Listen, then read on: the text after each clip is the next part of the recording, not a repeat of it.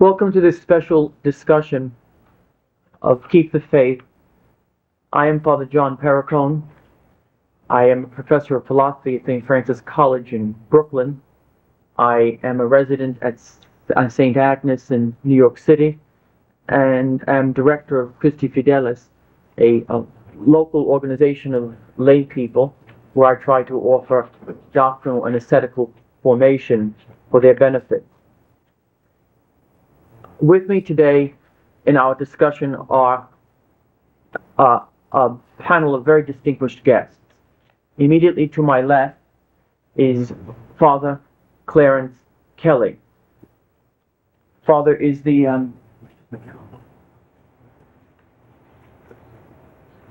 Father heads the traditional chapel, the St. Pius V chapel in Oyster Bay, and is the head of the St. Pius V Society.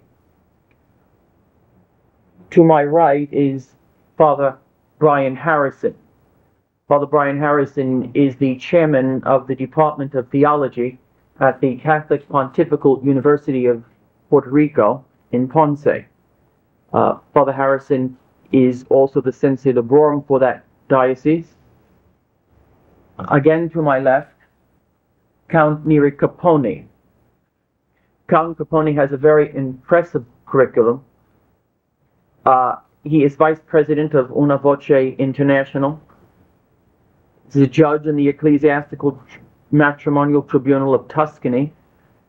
He was a former assistant professor of canon law at the University of Florence, a former advocate of the Sacred Roman Rota.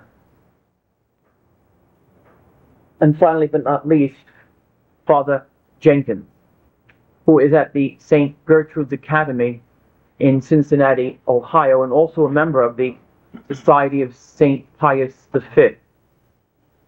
Since our discussion today will involve questions of very serious sensitivity regarding the unusual predicaments that Catholics find themselves since the close of the Second Vatican Council, I'm going to restrict myself to a prepared text and very precisely formulated questions for the sake of precision and absolute clarity, which after all is the end of this discussion, the final goal, to shed more light and illumination on difficulties that plague the consciences of Catholics throughout the world.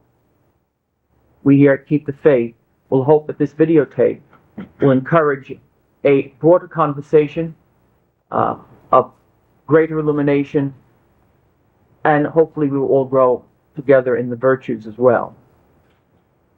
According to some in traditionalist circles, one of the causes of the disputes among those who otherwise agree on major points regarding a crisis in the Church is that while we agree that there is a problem and that we therefore must avoid this parish or that catechism, there is a difficulty on the theoretical level, justifying what we are doing on a practical level. That is how it is that a holy Catholic Church can allow or seemingly encourage practices that are not holy and Catholic. Some areas of particular concern all of us have: the promulgation of the new rite of Mass and the new ordinal, the new Code of Canon Law, which among other things allows communion to non-Catholics, the widespread granting of annulment. Several theories have been advanced to explain this widespread falling away and the failure to stem the defection. Several theories, which, according to one view, the modernists and liberals have infiltrated the Church since the Second Vatican Council, sabotaging what would have otherwise been a genuine revitalization of the Church. Others consider that the Pope himself is partially to blame, having been persuaded by new ideas himself and being too lenient with the enemies of the Church. Still others, going further, claim that the leadership itself is absent. That is, that the see of St. Peter is vacant. The theory of a vacancy, or Sedevacantism, has been discussed only hypothetically for centuries, but in our very own day it still occasions some debate. Recently, Father Alphonsus Sutton, a theologian from Rome and a writer in an Italian journal published in English as Christ of the World, felt moved to comment on this particular growing problem. Father Sutton considered the question from several standpoints, namely, number one, could a true pope ever teach as true what is false and mandate others to believe it? To this, Father Sutton answers a resounding no, in accordance with constant church teaching and scriptural foundation. Number two, could the Pope become a heretic privately, though outwardly maintaining Catholicism? In answer, Father Sutton argues that while this is a theoretical possibility, according to the majority opinion, the man in question would remain Pope. And thirdly, could a Pope once validly in office lose that office by publicly and persistently promoting what is false?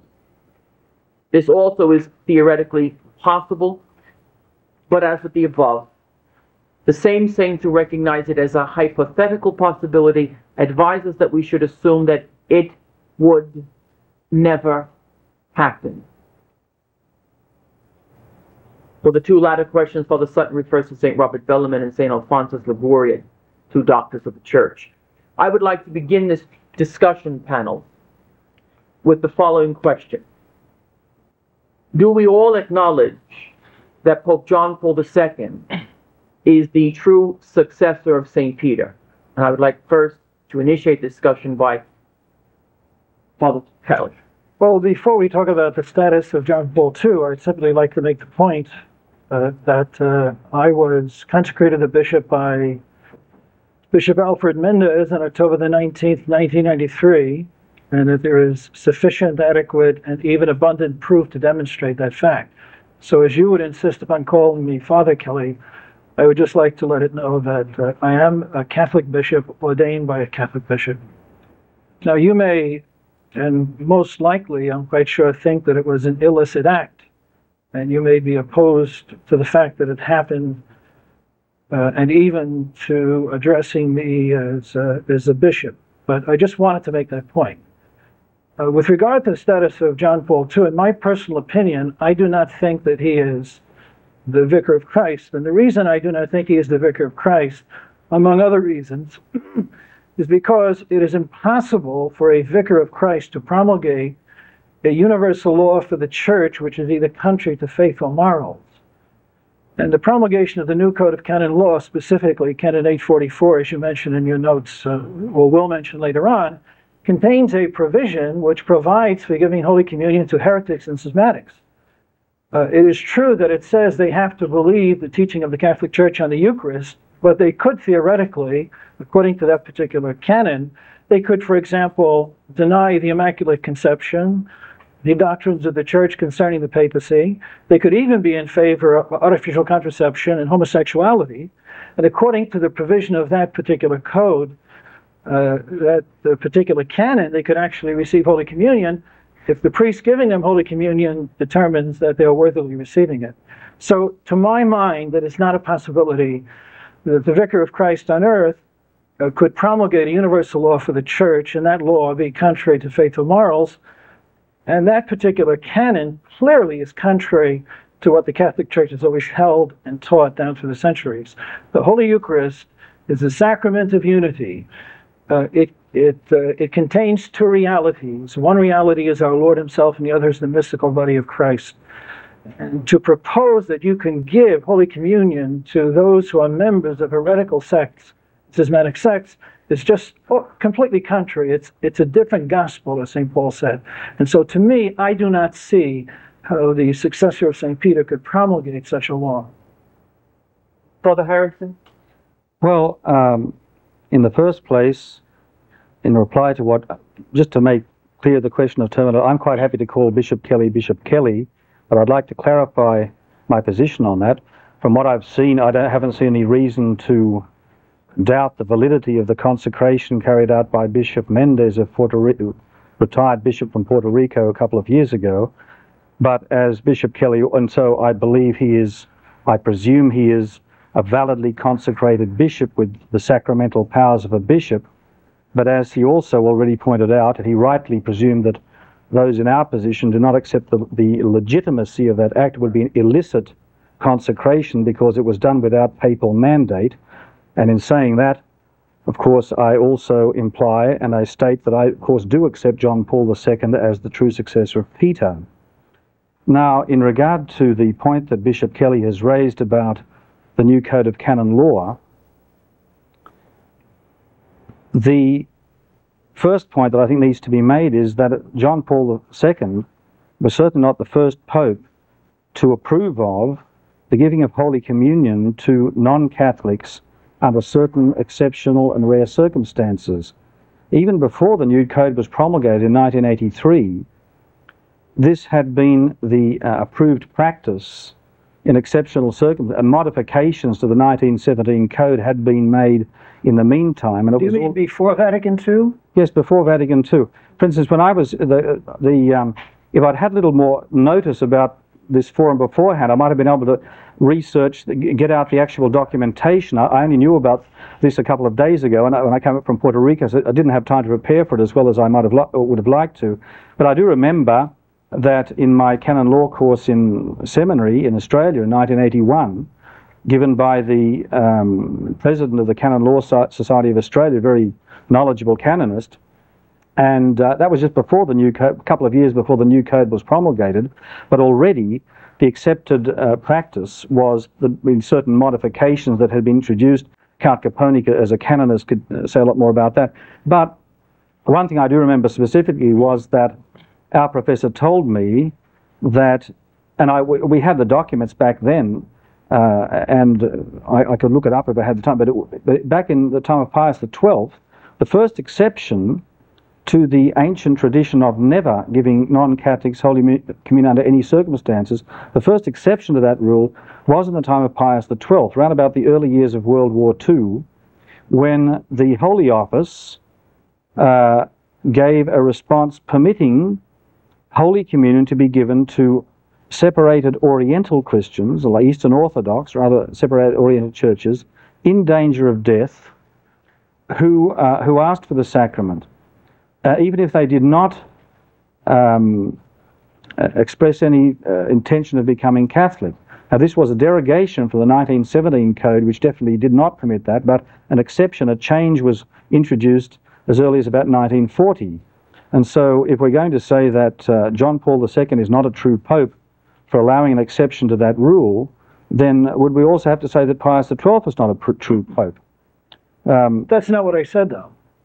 In other words, if Pius XII allowed giving Holy Communion to members of non-Catholic sects, he would have committed a grave crime. Okay. But if he made it a law for the church, a universal law for the church, that puts it in a completely different category. In other words, the Pope obviously is not impeccable. He can personally commit sin, and he can even sanction the commission of sin by others. So if in fact that's true, and personally I don't think it is true, but if it is true, Pius XII would have committed a terrible sin. But what John Paul II has done is he has made that evil a part of the universal law of the church, which necessarily involves sacrilege against the Blessed Sacrament and the promotion of the heresy of religious indifference. Well, now, There's a difference on the question of if Pius XII did that, which I don't believe he did, but if he did it, that would be his sin. If he made it a law for the universal church, then you run into another question. Well, Harrison, Count Capponi, can you give us some clarification? Obviously, such a decision by the Holy Office amounts to a law for the universal church. It is a modification of the code. Yeah, so this is published by the Holy Office. This is more than a personal sin on the part of Pius XII. And Father Harrison informed me that this had happened, just as I was informed that by somebody else these days, I forget now whom, that under Pius IX in 1870, of the extreme anointing of the sick and the sacrament of penance could be accorded to schismatics. Count on this question, the first one that we're considering. Do we acknowledge Pope John Paul II as the true successor of St. Peter? Could you elaborate your position here? Of course, I recognize John Paul II as legitimate successor. In the light of Bishop Kelly's objection? Well, this is a question that concerns the church discipline. And I should say, but here, of course, Father Perricone, you realize that I'm entering the realm of theology where I'm not competent, where Father Harrison, in my very modest view as a non-theologian, may I say that the sacrament of the Eucharist is truly, yes, a sacrament of unity, but it is also a medicinal sacrament. Therefore, it heals. It's these two purposes of the Eucharist ought to be balanced, and also the healing element taken into account. It's true that there may be a conflict. One has to balance the two. That is, but I'm speaking as a non-theologian, for God's sake. To complete the circle of discussion, Father Jenkins, can you give your position on this question, and then we'll just open it to some debate. As Father Perricone, I consider John Paul's status to be very doubtful. And I consider his status to be doubtful because, in my own case, I think the gravest question that applies to what Bishop Kelly said before, but I think it's rooted in his concept of what the Church is. I think the changes that have taken place since Vatican II indicate a transformation in the understanding of the nature of the Church into something that is totally alien. I think Cardinal Benelli said it well to Dr. Eric de Seventham when Cardinal Benelli told him some years ago, it must be 20 years ago now, that the difference between the traditional Mass, the old Latin Mass, and the new Mass is a difference in ecclesiology. And as you know, that involves the very concept of what the Church is. And Dr. de Savantham's answer was, Your Eminence, what you've said is an enormity, he said, which is true. And just reading the writings of John Paul right up to the present day, including Crossing the Threshold of Hope, and the New Catechism, which just came out, it's obvious that he has a very gaseous, nebulous concept of what it is to belong to the Church. So the borders demarcating, the lines of where the Church is and where the Church isn't, who is in and who is not in the Church, are very, very unclear. And he does not identify the Roman Catholic Church with Christianity and with the true Church of Christ. He says the Church subsists in the Catholic Church. That's a very indefinite term, and I think it is advisedly, deliberately indefinite, because it leaves a very broad interpretation as to what constitutes the Roman Catholic Church. I think he's kind of a pan-Christian. Therefore, are we to understand, Bishop Kelly, that you and Father Jenkins part a bit on this question? No, I think Bishop Kelly was just giving a specific... Well, no. In other words, I know I am not competent to render any judgments as to the definitive resolution of this question. I'm just giving my opinion that I cannot see how it is possible for the Vicar of Christ to promulgate a universal law for the Catholic Church which is unholy and which is contrary to Catholic teaching. So in other words, and law, for example, the Code of Canon Law is protected. It is a secondary object of infallibility, and it is also protected because of the holiness of the Church. In other words, the Catholic Church is holy, and if you follow what the Catholic Church teaches, you will become holy, and you will save your soul. But if you follow what Canon 844 teaches, you will be promoting sacrilege against the Blessed Sacrament and the heresy of religious indifferentism. So what I'm saying is, I do not understand, I do not see how it is possible for a pope to do that, because the Church is holy, and therefore, my opinion is that he is not the Pope. At least he is a doubtful Pope. His status is that of a contested Pope. So, Bishop Kelly, when you pray Holy Mass, do you include John Paul II's name on when it's time to say the name of the Pope? I do not. You do not. Father Jenkins? I do not. You do not. May I say something that I omitted to say before? That at least as a lawyer, I mean, I don't presume to enter the realm of theology. I wanted to make it clear that what has altered after Vatican II is what we call the presumption of law. Before Vatican II, it was presumed that anybody who was a heretic or a schismatic was in bad faith until proof to the contrary. We now presume, knowing more about human nature, we presume that he is in good faith until proof to the contrary. Obviously, if he's in good faith, there's no question of sacrilege, I should say. Father Harrison, Father Jenkins brought up this famous problem with this problem of sin in regard to the church. Could you give some... Well, before we get on to ecclesiology, I think we should try to clarify a little bit more this question of giving what the new Code of Canon Law says about that, because we haven't really covered all bases on that yet. I think Bishop Kelly goes too far in his condemnation of this change. And I don't think that we can draw any conclusions from that about the supposed inauthenticity of John Paul II as Pope. Now, the reason I say this is because in order to stop being Pope, he would have to be guilty of formal heresy. Now, to be a formal heretic, both the old code and the new code say pretty much the same thing.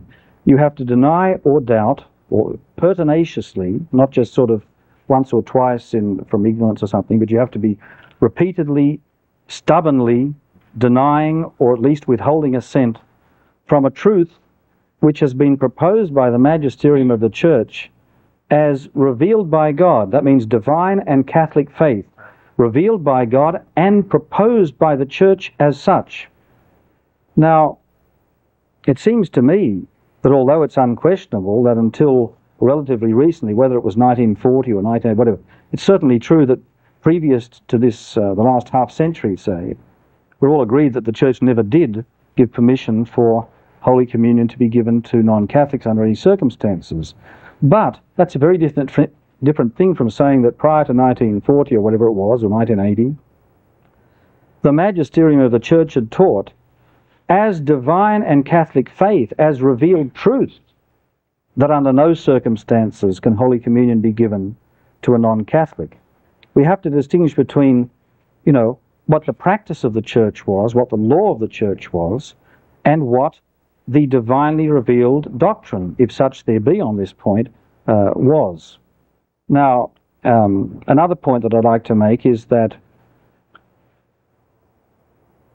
the traditional consensus of theologians was that the church's universal law, such as a Code of Canon Law, cannot impose any law which is intrinsically evil, a law which is, for instance, that kind of thing, intrinsically opposed to divine and Catholic faith. But there's no guarantee that every law promulgated by the universal church is always going to be the best and wisest possible law. There's no guarantee that a law promulgated by the universal church may not have some harmful effects.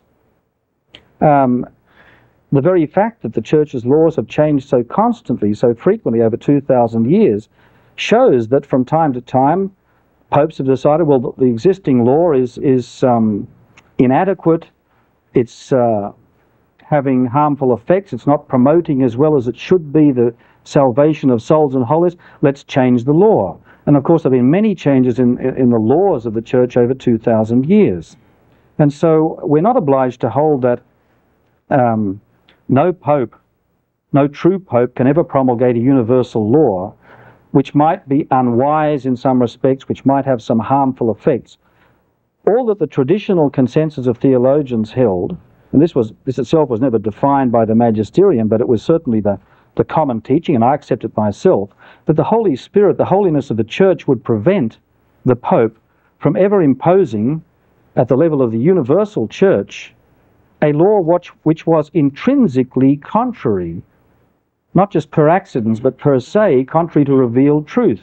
Now, I see no evidence at all that the traditional magisterium of the church had laid down as a matter of divine and Catholic faith, as revealed truth, that never can there be any exception made so as to give communion to a non-Catholic in extraordinary circumstances. It was not the practice, certainly, but neither had it been proclaimed as revealed truth that this would never under any circumstances be done. And therefore I see no reason at all in this question of the new code and Holy Communion to doubt the authentic status of John Paul II. Do you believe in the indefectibility of the Catholic Church? Of course. If John Paul II incorporated into the Code of Canon Law that the Catholic Church was not indefectible, would you say that he promulgated the law that was intrinsically unacceptable?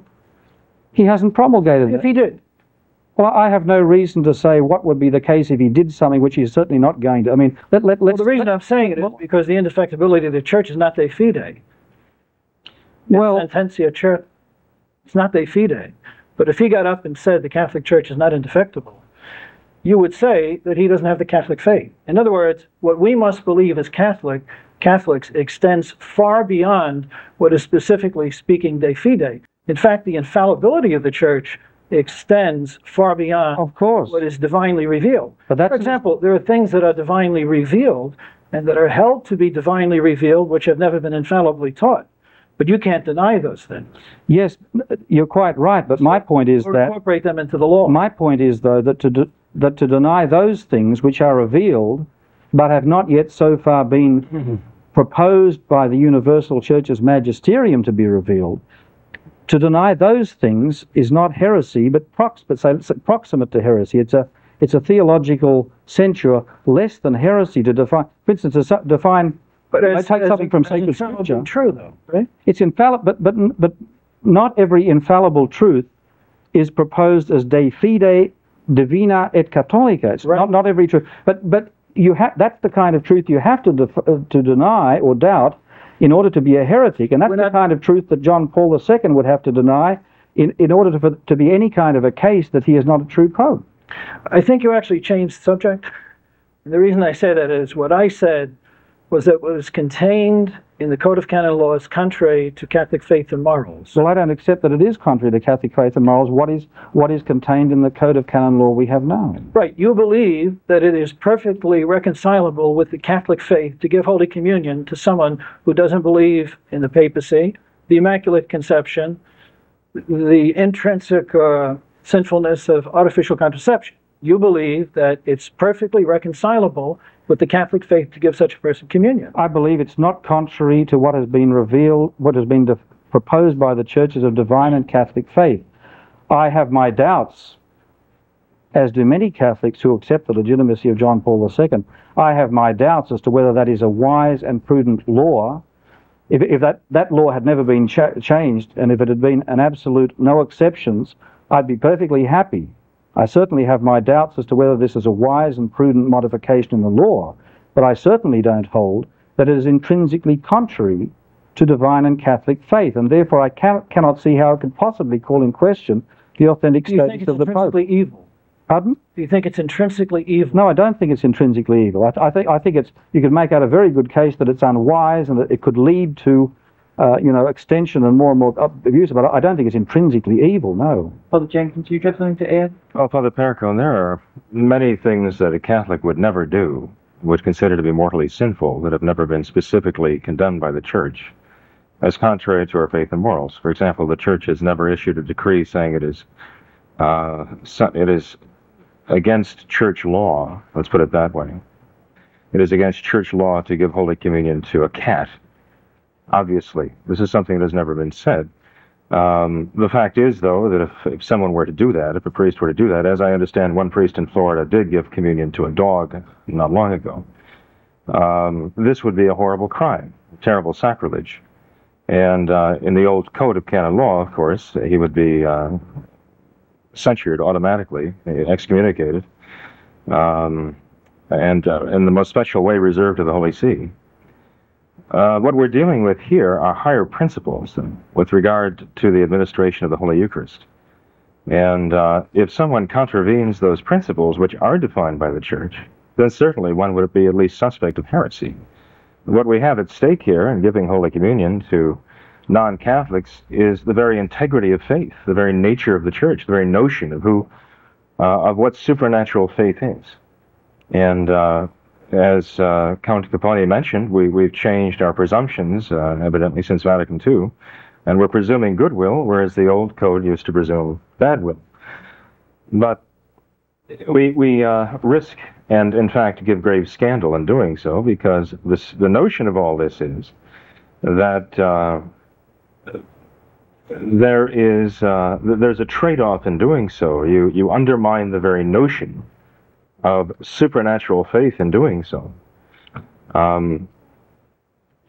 If faith is in fact that supernatural virtue by which one believes what God has revealed on the authority of God revealing, then if one believes, say, 6 of the 12 articles of the Apostles' Creed, he does not have the virtue of faith.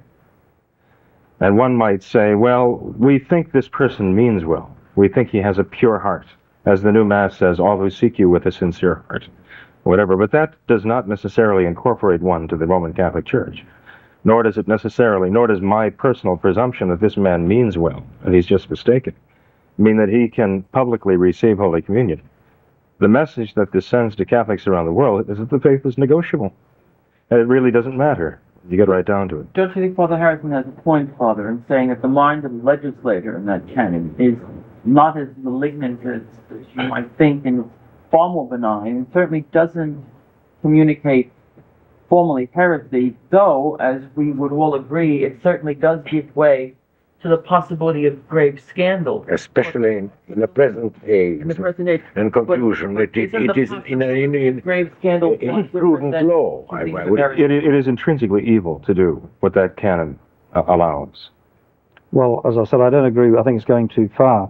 And also, I don't agree with the idea that a person, let's say of another denomination, Eastern Orthodox or it is, who doesn't hold all the articles of faith, cannot have the virtue of faith, because we have to distinguish between, as I'm sure we're all well aware here, between formal and material heresy. A person can be sincerely in ignorance of a certain truth of faith without being maliciously denying that faith. Now, a person who, the Eastern Orthodox don't believe in the Immaculate Conception, for example. I don't think we can say that no Eastern Orthodox believer has the supernatural virtue of faith, because we cannot, if that person has the disposition to accept and believe what God reveals, but he or she doesn't know through invincible ignorance that God has in fact revealed the Immaculate Conception, that person can still have the subjective virtue of faith and be only in material heresy. So I don't think you can say that this concession of the new canon law is going so far as to sort of sell out or sell the faith. Right, but Father, law governs the external acts of man. You're talking about something internal. You're talking about a personal judgment about this person's hidden disposition. But you were saying, but if someone they doesn't have the virtue of faith, judgment about their it is theoretically possible. Yeah. It is theoretically possible that someone does have the virtue of faith, but through ignorance, does not believe this or that doctrine of the Catholic Church. I know that, but can the Church actually proceed on the basis? Can the Church tell her priests, go ahead, you make your subjective decision as to whether this person does have the virtue of faith but doesn't believe the doctrines of the Church? And this is where we cross that line where the lines of what the Church is become terribly blurred. And eventually the Church just evaporates altogether. You know, a couple of years ago, when Nelson Mandela was running for president in South Africa, he was publicly given Holy Communion by a Novus Ordo bishop there. No, that was and I know you wouldn't agree with that. Of course not. But this is the kind of thing that this canon engenders. This is why. All right, but this is why I said you have to distinguish between something which is intrinsically contrary to the law of God and something which can open the way for scandals. Now, I'm quite happy to accept that this new legislation, unfortunately, in the light of experience, is doing just that. But that's still a long way from demonstrating that it is intrinsically contrary to revealed truth. I don't think you've demonstrated that. And also another point here: who decides? Now, who has the? It's obviously a difficult point, you know. And who decides? The fact is that the Pope is the supreme legislator in the Catholic Church, and in this case, we're talking about a Pope who is recognized as Pope not only by myself and Father Perricone and Count Capponi, but by all of the cardinals of the Roman Church, of the virtual, not complete, but almost complete unanimity of the bishops of the world. So, you know, we're looking at a very broad consensus here. And if during the formation of the new Code of Canon Law, Obviously people had to go, experts appointed by the Pope had to study with great care the question of, can we make an exception for giving Holy Communion to non-Catholics? And they went into this. Obviously they decided after careful reading that this does not contradict anything absolutely essential to the Catholic faith. The Pope gave it his approval. He is the one who has the authority to decide. And I think that once we start saying that each individual can decide, what is and what isn't divine and Catholic faith, when the Church herself has never came out and clearly decided this matter by her Supreme Magisterium, we're getting in danger of another kind of sort of reverse Protestantism. Our private judgment becomes the supreme criterion. Father, the universal standard of the Church's traditional judgment, say, concerning giving Holy Communion to non-Catholics prior to, I think you'd agree, 1940 at least, is that it would have been a grave crime, that it would have been condemned as sacrilege, that a priest who dared to do so would have been censured very severely for doing this. This was the universal practice of the Church from the beginning. But I do have a question for you, by the way, about Nelson Mandela. Do you know for a fact that Nelson Mandela does not believe in the real presence? I don't know what Nelson Mandela's... So we should presume then that since that bishop gave him communion, that bishop had some evidence that this man, Nelson Mandela, believed in the real presence and was perfectly justified in giving him Holy Communion. How could you condemn it? No, because as well as believing, according to the canon law, as well as believing in the real presence, this is not the only requirement there. It has to be... I don't have the Code of... Do we have a Code of Canon Law? If I remember rightly, yes. If I remember rightly, I think it is remoto scandalo and obviating the danger of indifferentism and error. So it has to be a very private thing. Yes. In extremis, the person is dying, things like that. I mean... And doesn't he have to have no access to a minister of his own faith? No access to a minister. Well, this was obviously not the case for Nelson Mandela. The bishop who gave communion to Nelson Mandela was violating the law. Exactly. Clearly. Clearly violating the law. But was it evil for him to do so? Was it simply a matter of violating a law? Or was it actually immoral for him to do that? Well, a scandal, apart from the law. A scandal, yes, the grievous thing can induce others into heresy. Or, I mean, in that case, obviously. Well, I'd say it was, but in the case, since this bishop who gave Nelson Mandela the Blessed Sacrament was not acting conformably with canon law, it's not really very pertinent to our... Yes, the question we're considering is does the Code of Canon Law itself prove that John Paul II can't be a true pope because no true pope could promulgate such a law? I don't think we've seen any solid evidence at all that this disqualifies him from being a true pope. Further on that question, was anything done to this bishop to censure him for having given Nelson Mandela the Blessed Sacrament? I have no idea. Maybe he got wrapped over the knuckles by the Ponuncio. I hope so, but I don't know. But even if he didn't, that wouldn't demonstrate your point, would it, Father? What it would demonstrate is who really understands how that law is meant to be applied. And when the authority makes a law and then enforces it in a certain way, that is one of the ways in which you interpret what the law actually means and how it is to be understood. And if the laws are made by the Vatican now, and everything runs amok, that the only people who are censured publicly are those who are trying to hold to the old faith and withstand the disintegration of the faith. When they're the only ones who are censured, this is an indication of what these laws really mean and the thinking of the lawgiver. And in this case, it is something very, very foul. I don't know if that logic applies, Father. I think that there could be a great number of people under a cloud of ignorance in the church, like that bishop, and so many more, who are deliberately misreading the law, contrary to the mind of the legislator. Contrary to the mind of the legislator. The one thing is the weakness of the executive and the intention of the legislator. The legislator intended something, then when he is called upon to enforce the law, he runs away. I mean, So that one concerns his activity as legislator, the other as chief executive of the church. I don't know what you would do. I mean, obviously, there is a sin here, the sin of omission or whatever, but it's not nothing to do with the actual formal act of legislating. Well, Count, what if the legislator rewards those who break the law? What? What if the legislator rewards those who break I mean the law? to say that there be a norm of canon law who says those who violate the law will be rewarded by promotion. No, I'm not saying law, but in practice. That the legislature will, for instance, in finding priests who are clearly defying the law of the church, and when these priests are made bishops, in other words, I think what Father Jenkins said, obviously there are bishops being elevated and priests being elevated who defy the law, but seem to be rewarded by the Holy Spirit, not Yes, by but legislative act, but simply by the fact in generally in states the legislator is different from the executive. In the church is the same person. Obviously the same person is in contradiction to himself. Obviously the same person is committing a sin of omission. Obviously the same person hasn't got the courage to probably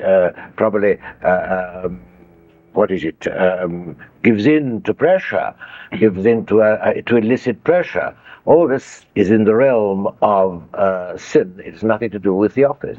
Many times What in if the he history has of the the courage to censure those Well, I who mean, stand up for the faith? he'd have to answer for his lack of courage. The good Lord will ask him, "You emanated that law, and then you didn't apply." Although what I'm saying Not only you promoted those who defied it. I'm saying is That's what human if, what nature. if That's he human finds, nature. That's human nature. What if he finds the courage, though, to censure those who stand up for the faith and try to resist the abuse, Because and those are promote not those who are guilty of it? Those are not protected. let's be fair here, because it's not true that he's only censuring those who are on the traditional side.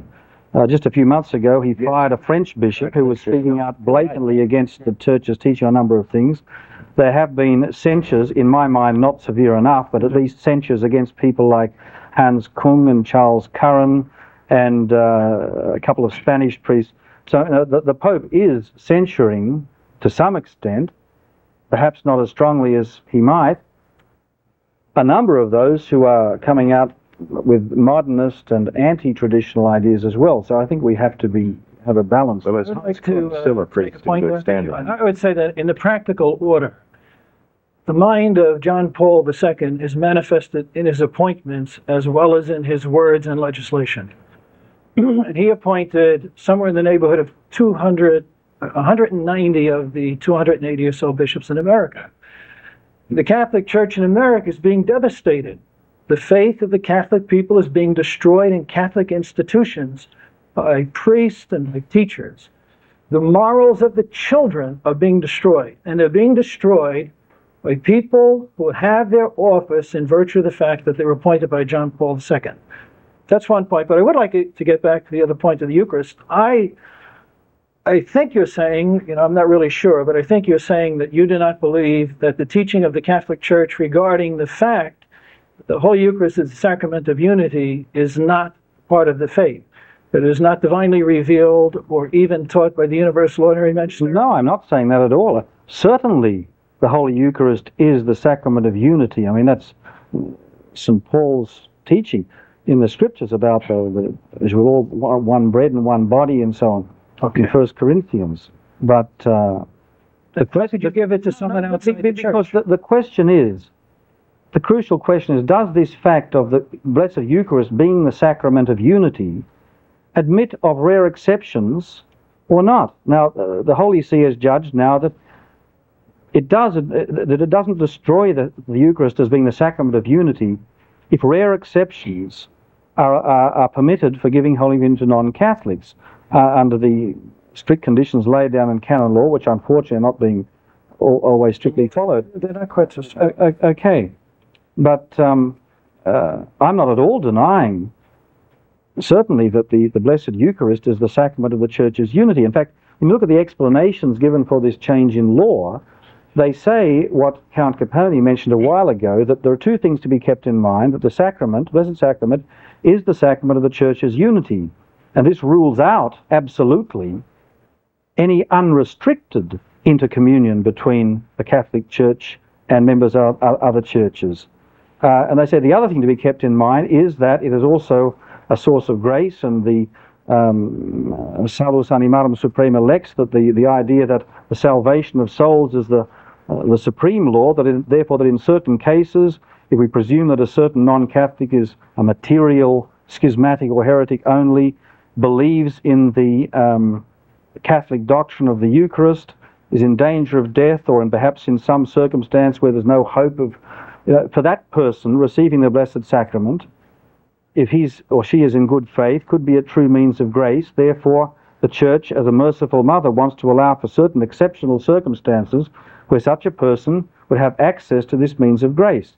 Now, as I say, this is a prudential judgment that the Church has taken now, that weighing the pros and cons, the Church now decides that, well, we can make some of these exceptions. But this is not at all denying the principle which you mentioned, Bishop, that yes, the Blessed Sacrament is and always must be the sign and cause and focus and center of the Church's sacramental unity as the body of Christ. Right. You see, I completely disagree with that, and I think that that is contrary to what has always been held.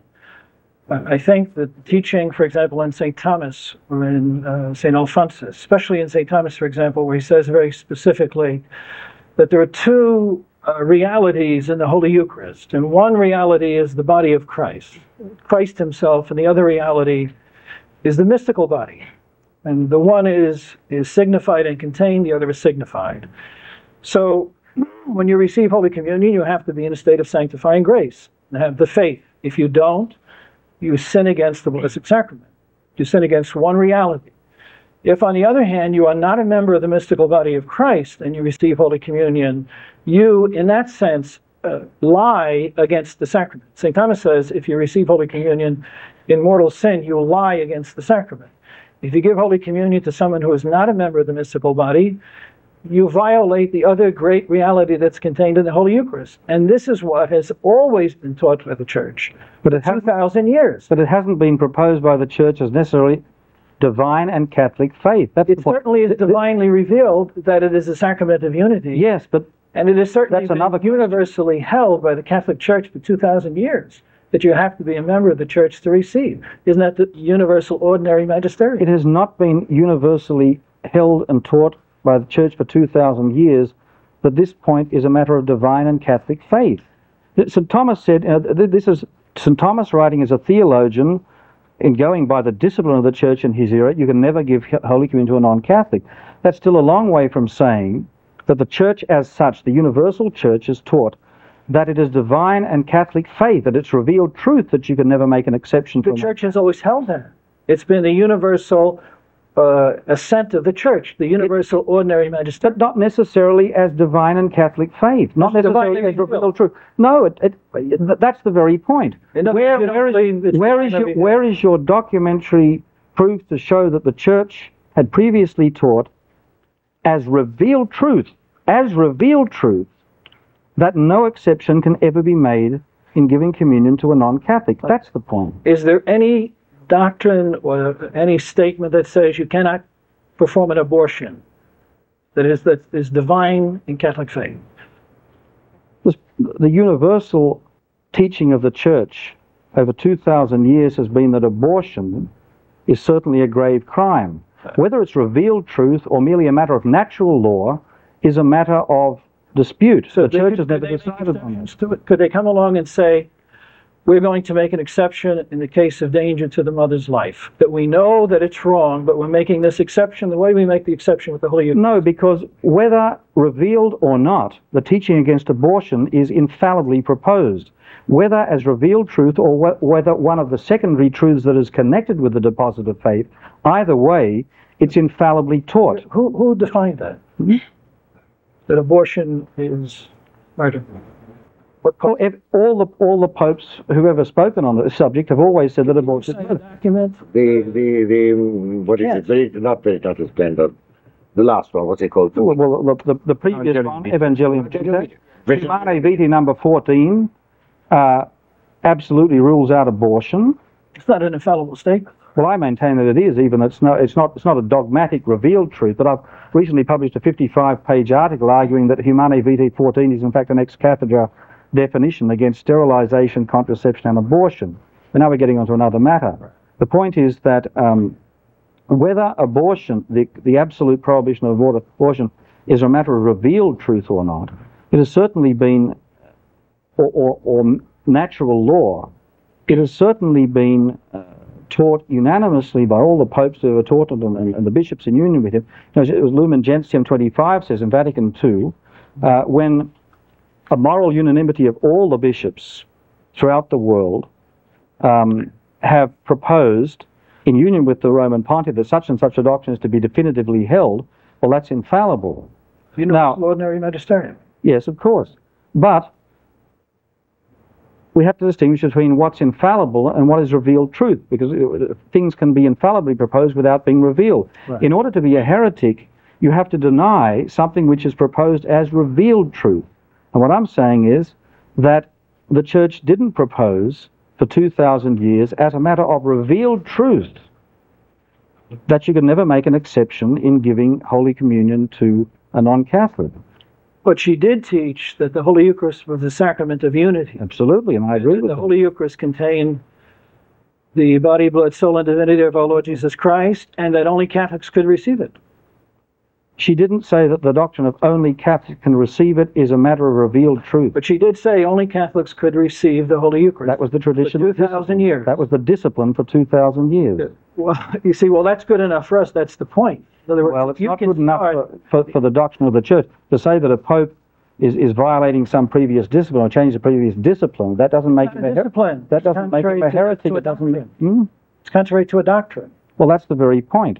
I don't admit The that Holy there Eucharist is is the ever. sacrament of unity. Yes, of course I admit that. We're going around in circles here. We are. Let's have I some. think what Bishop Kelly is saying is that this is a practice that is based upon a doctrine of the Church, which is of divine and Catholic faith. Any questions from the audience on this subject before we move on to another question? Any questions from the audience at all? Just one question. Yes. In regards to the reception of Holy Communion to non-Catholics. Could you just begin again with the microphone? Yeah, in regards to the topic we're talking about, reception of Holy Communion to non-Catholics. Yes. Do these non-Catholics have Code of Confession? You are directing that question to, Anyone? won't begin, Father Harrison? Well, one of the conditions is they have to be properly disposed. Do they have Code of Confession? If it's a person who belongs, say, to the Eastern Orthodox Church, they believe in confession. This would normally, well, it really, in fact, the only people who could be allowed to Holy Communion under the dispositions of the present canon law, I think, would be those who belong to churches that believe in confession, like the Eastern Orthodox do. Now, if the Eastern Orthodox Christian asking Catholic priests to receive Holy Communion, they believe in confession. Now, just as a Catholic asking for Holy Communion, the priest doesn't have to ask him whether he's been to confession. He's presumed to judge for himself whether he needs to go to confession or not. I mean, you don't have to ask every person who presents themselves for Holy Communion if they've been to confession or not. The same thing would apply in this case. If that person says, Father, I'm a Greek Orthodox Christian, I want to go to communion, I want to go to confession to you first, please, then he's allowed to hear that person's confession. If the person doesn't ask to go to confession, then the Catholic priest would have to presume, well, this person judges himself to be in the state of grace and does not need to go to confession, and would therefore, according to this legislation, be able to give it to that person without confession first. Okay, and that would also include Buddhism. No, because they don't believe in transubstantiation. The canon law admits giving communion only to those who believe in the full Catholic doctrine of the Eucharist. And baptized Christians. Baptized Christians who believe in the full... and the... How could that possibly be regulated? Does he have to make a declaration to the priest that he will be receiving Holy Communion, that he's a non-Catholic, that he has no mortal sins on his soul, or that if he does, he's willing to go to confession, practice a different religion than what he is? The It seems like completely unassociable. Yeah. Also, it does provide for other than the Orthodox to receive communion, right? Well, other Christians, for example, Lutheran. Well, no, Lutherans don't believe in the Catholic doctrine of the Eucharist. They believe in consubstantiation, which is not the same as that. If you said to him, do you believe what the Catholic Church believes about the Eucharist? And this particular Lutheran said yes. Well, no, strictly speaking, you'd have to ask him now just what exactly is your belief about the Eucharist. What does the canon say there? Can you read us out what it says? Sure. It says, first it deals with the question of Orthodox. Okay, and then it says, to other Christians not in full communion with the Catholic Church, who cannot approach a minister of their own community and who spontaneously ask for them, provided that they demonstrate the Catholic faith in respect to these sacraments and are properly disposed. Okay, so they have to demonstrate the Catholic faith. If I was approached by someone in that situation, I'm an Anglican father. I'd like to receive Holy Communion. I would be obliged by that canon to ask, first of all, now, do you hold the same faith as the Catholic Church in regard to this sacrament? He says yes. Yes, but well, I would question him first. Now, what do you understand by the Eucharist? You might think you have the Catholic. He says he believes in the real presence and transubstantiation. That's not, well, real presence is not enough. And transubstantiation. Lutheran. If he says to you, believe that the bread and wine truly, really have substantially changed in the body and blood of Christ in the Eucharist, okay, that's... He says yes. He says yes, then he's demonstrated Catholic faith. But I don't believe in the Pope or a devotion to the Blessed Mother or the Immaculate Conception, or I believe in artificial contraception. I think homosexuality is okay. And I really, truly, in my heart of hearts, believe these things. Yeah, but you might find plenty of unorthodox Catholics who deny a lot of those. I know, but can you give them Holy Communion? The thing is that you don't have to ask for the law. Things. According to the law, even for Catholic, every Catholic who comes to ask for Holy, you don't have to go through the whole list of all the doctrines to see if he's Orthodox and every single thing, this, or this. You'd never be able to give communion all day. I mean, give it to them. You presume it. You presume it that they are adequately prepared for Holy Communion, and you give it to them. That's in the Catholic Church. But if they're Anglicans. Yes, but if they're Anglicans, you certainly don't have to question them, certainly according to this code and all those other things. The Church has made this prudential judgment that if it's sufficient to give them Holy Communion if they believe in the Catholic doctrine of the Eucharist and they have no access to their own ministers and so on. That's very rarely going to happen anyway. And as I say, I don't want to defend this as the best possible legislation. All I have to do is to show that, or maintain or demonstrate that it's not a serious enough, it's not a law which is seriously harmful enough to classify the legislator as a heretic and therefore as no true pope.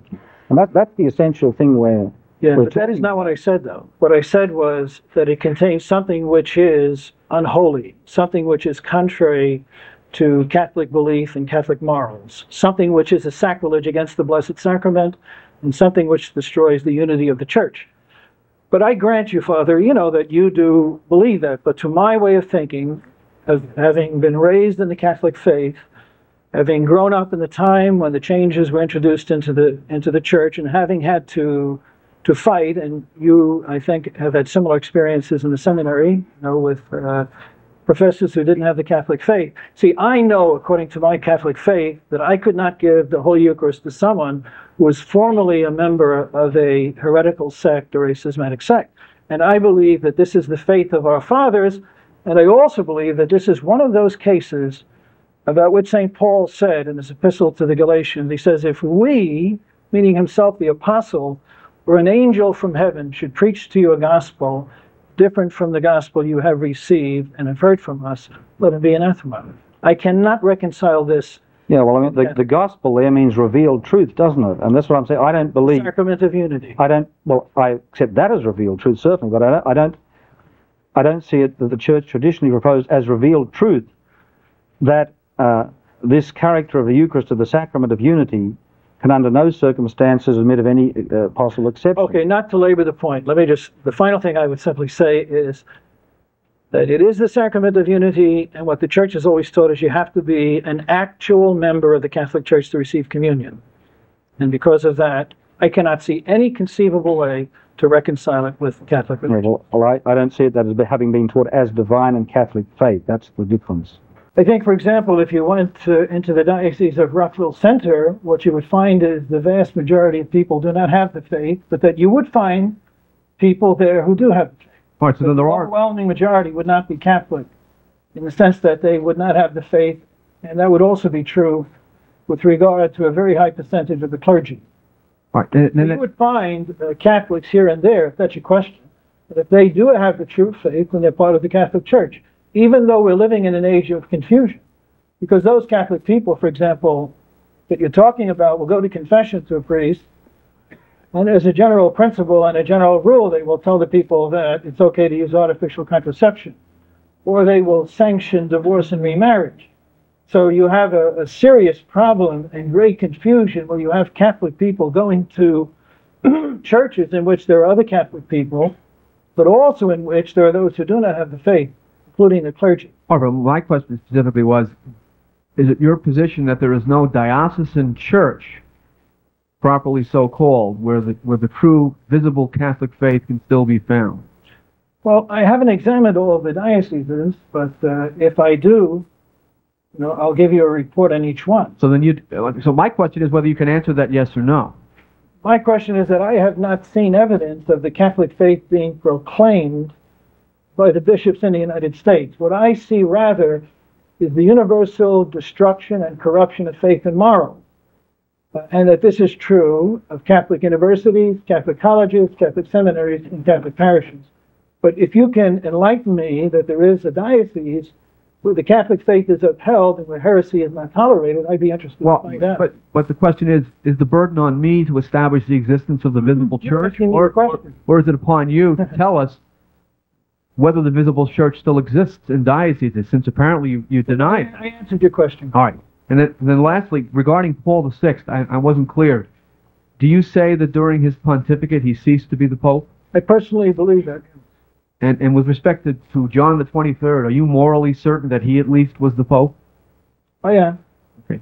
And so you're saying that between John the 23rd and today we've had two vacant seats, that of Paul VI and that of the current pontiff, who you say is of dubious validity. I didn't say anything about John Paul first. I said about... Well, do you have an opinion on John Paul I? I don't. Okay.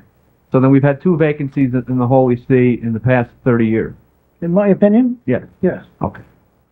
But the great difference between what Bishop Kelly is sustaining here and the theoretical possibility that some of the saints like St. Robert Bellarmine raise is that, in fact, the authority you just quoted there about the theoretical idea that the Church could declare a particular Pope in some hypothetical situation to be not the Pope because of this. What those authors, I think, were envisaging is a situation where it becomes obvious to everybody, to the Church as a whole, that some particular pontiff has lapsed into heresy, and that the Church, the leaders, the College of Cardinals as a whole, the bishops as a group, would be able to recognize this and do something about it, whether formally depose him or the idea that he's automatically deposed, but whatever. The presumption I think that these people had in mind would be that if this catastrophe did occur, the Church as a whole would still be able to discern this and therefore to be able to rectify the situation by choosing a new successor of Peter. But you're positing a situation in which not only the Pope has lapsed into heresy, but the whole College of Cardinals is incapable of discerning this in heresy. So presumably they hold the same heretical ideas, otherwise they would do something about it and elect a new Pope or whatever. And not only the College of Cardinals, but virtually the entire 2,000 odd bishops around the world. You're suggesting a situation in which not only the Pope as an individual has lapsed into heresy, but where virtually the whole leadership of the Church has lapsed into heresy. This is what I find very hard or impossible to reconcile with Christ's promises of indefectibility to the Church. You're suggesting a situation that goes far beyond what Bellarmine and perhaps some of the others have raised as a possibility. Well, I'm suggesting that a great apostasy has taken place. Whether it is the great apostasy spoken of by St. Paul, the second epistle to the Thessalonians, is another question. A great apostasy has taken place.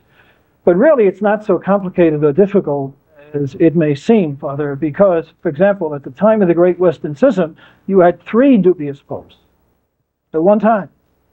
All I'm suggesting Because is we one have of those dubious was pope the today. valid pope, though. That's a different situation from what But the you're people didn't know it. postulating.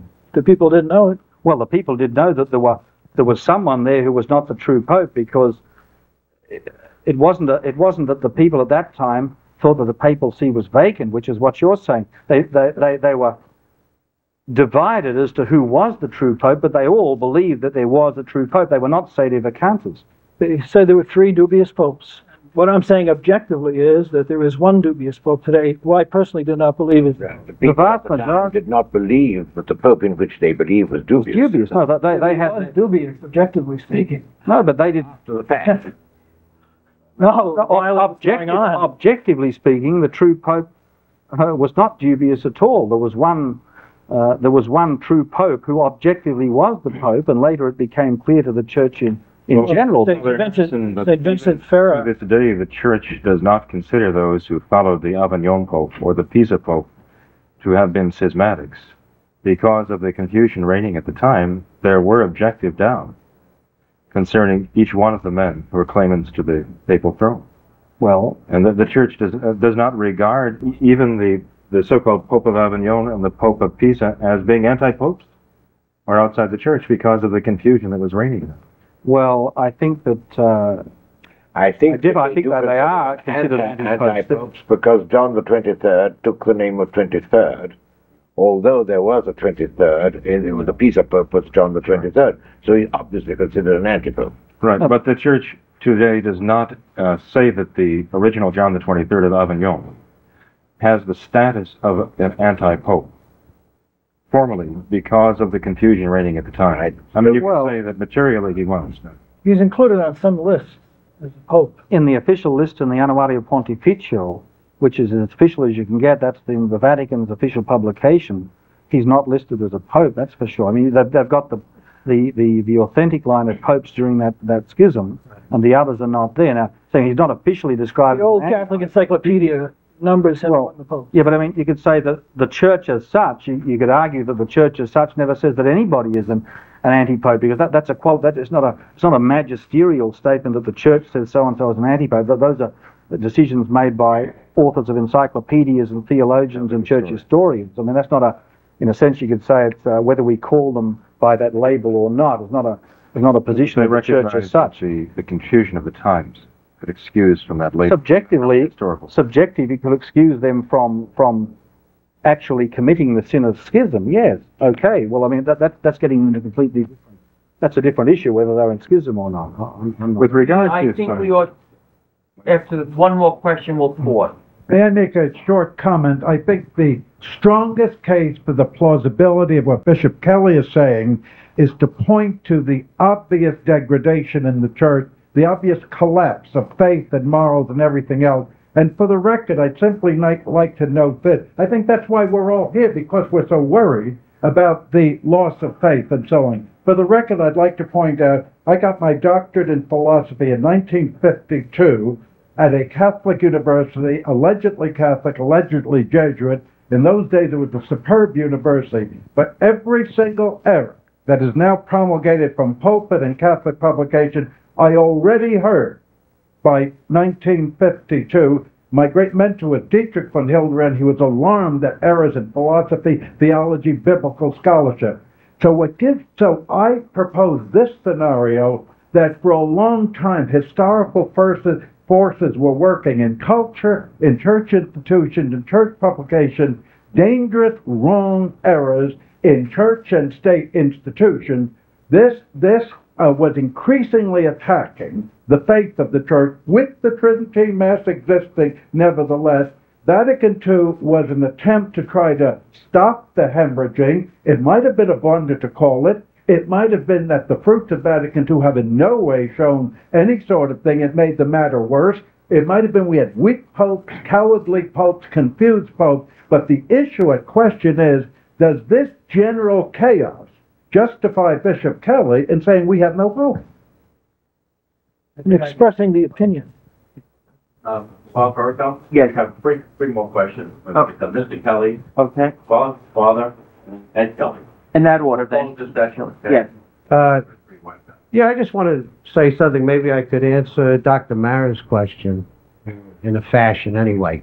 In the real world, we find ourselves in a situation whereas if we follow the new church, if I send my children down to St. Francis de Chantal, they will not be following the Catholic Church. They will grow up believing there is no such thing as sin, no such thing as hell. They won't practice the sacrament of penance. They'll be disrespectful. They won't know whether the host is the real presence or if it's not. And so we ask ourselves, what are we to do? Because this is the official church of John Paul II. We also know that the Pope of the Church cannot destroy the Church, yet we see the Church virtually destroyed. So what do we say? We don't say doctrinally he is not the Pope. We don't have the competence to say that. But certainly we have a doubt whether he is or not. And we can't allow our children to lose their souls if they practice a new religion that comes from John Paul. So we don't say doctrinally he's not the Pope, but we do have to take action. Now, certainly you must think the same thing because you say the traditional Latin Mass. Mr. and Mrs. Walsh, they go to the traditional Latin Mass. For what reason? Can I speak to that, please? I say the traditional Latin Mass too. I prefer it greatly to the new Mass, but I don't agree that the new Mass is heretical or that it is sacrilegious, any of these accusations that have been made against it. Then you're a Catholic, though. You practice the religion. You're saying that the new religion comes from John Paul II. I deny that categorically, insofar as false doctrine is coming down to grassroots level. This is because people are disobeying what Pope John Paul II is teaching. You might accuse him, if you like, of being not sufficiently active in disciplining the bishops who are letting this kind of thing go on. But it's wrong to say that this is sort of flowing directly from John Paul II as the source. There is absolutely no shadow of a reason in what you're saying there that can call in question or doubt his status as true Pope. As Pope, he is responsible. If he is not doing his job, then shouldn't we, instead of praising him, shouldn't we be getting petitions up to ask him to resign his post? He is not the only person who is responsible. Even with the best will in the world, the Pope has to depend, when he's nominating bishops, for instance, he has to depend on the advice he gets from his nuncios.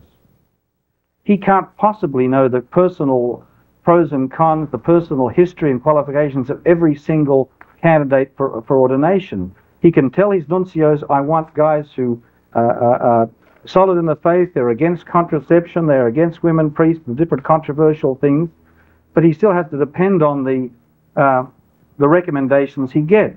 Okay, you say, well, he should appoint better nuncios if he finds he's getting weak bishops. Okay, he's got to depend on someone's recommendations for that too. Now, it's all very easy to say, well, the buck stops with him, he's the guy responsible, but what I'm saying is that the practical, real order, there's a whole lot of things that happen in between the Supreme Pontiff and grassroots level, and with the chaos that's developed in the last 20 or 30 years, it may not be, humanly speaking, possible for one pope to correct everything and correct all the abuses. I'm not saying that he's governing the church in the best possible way. I agree that I think there should be more, like he fired this French bishop a few months ago. I think he should be firing more bishops.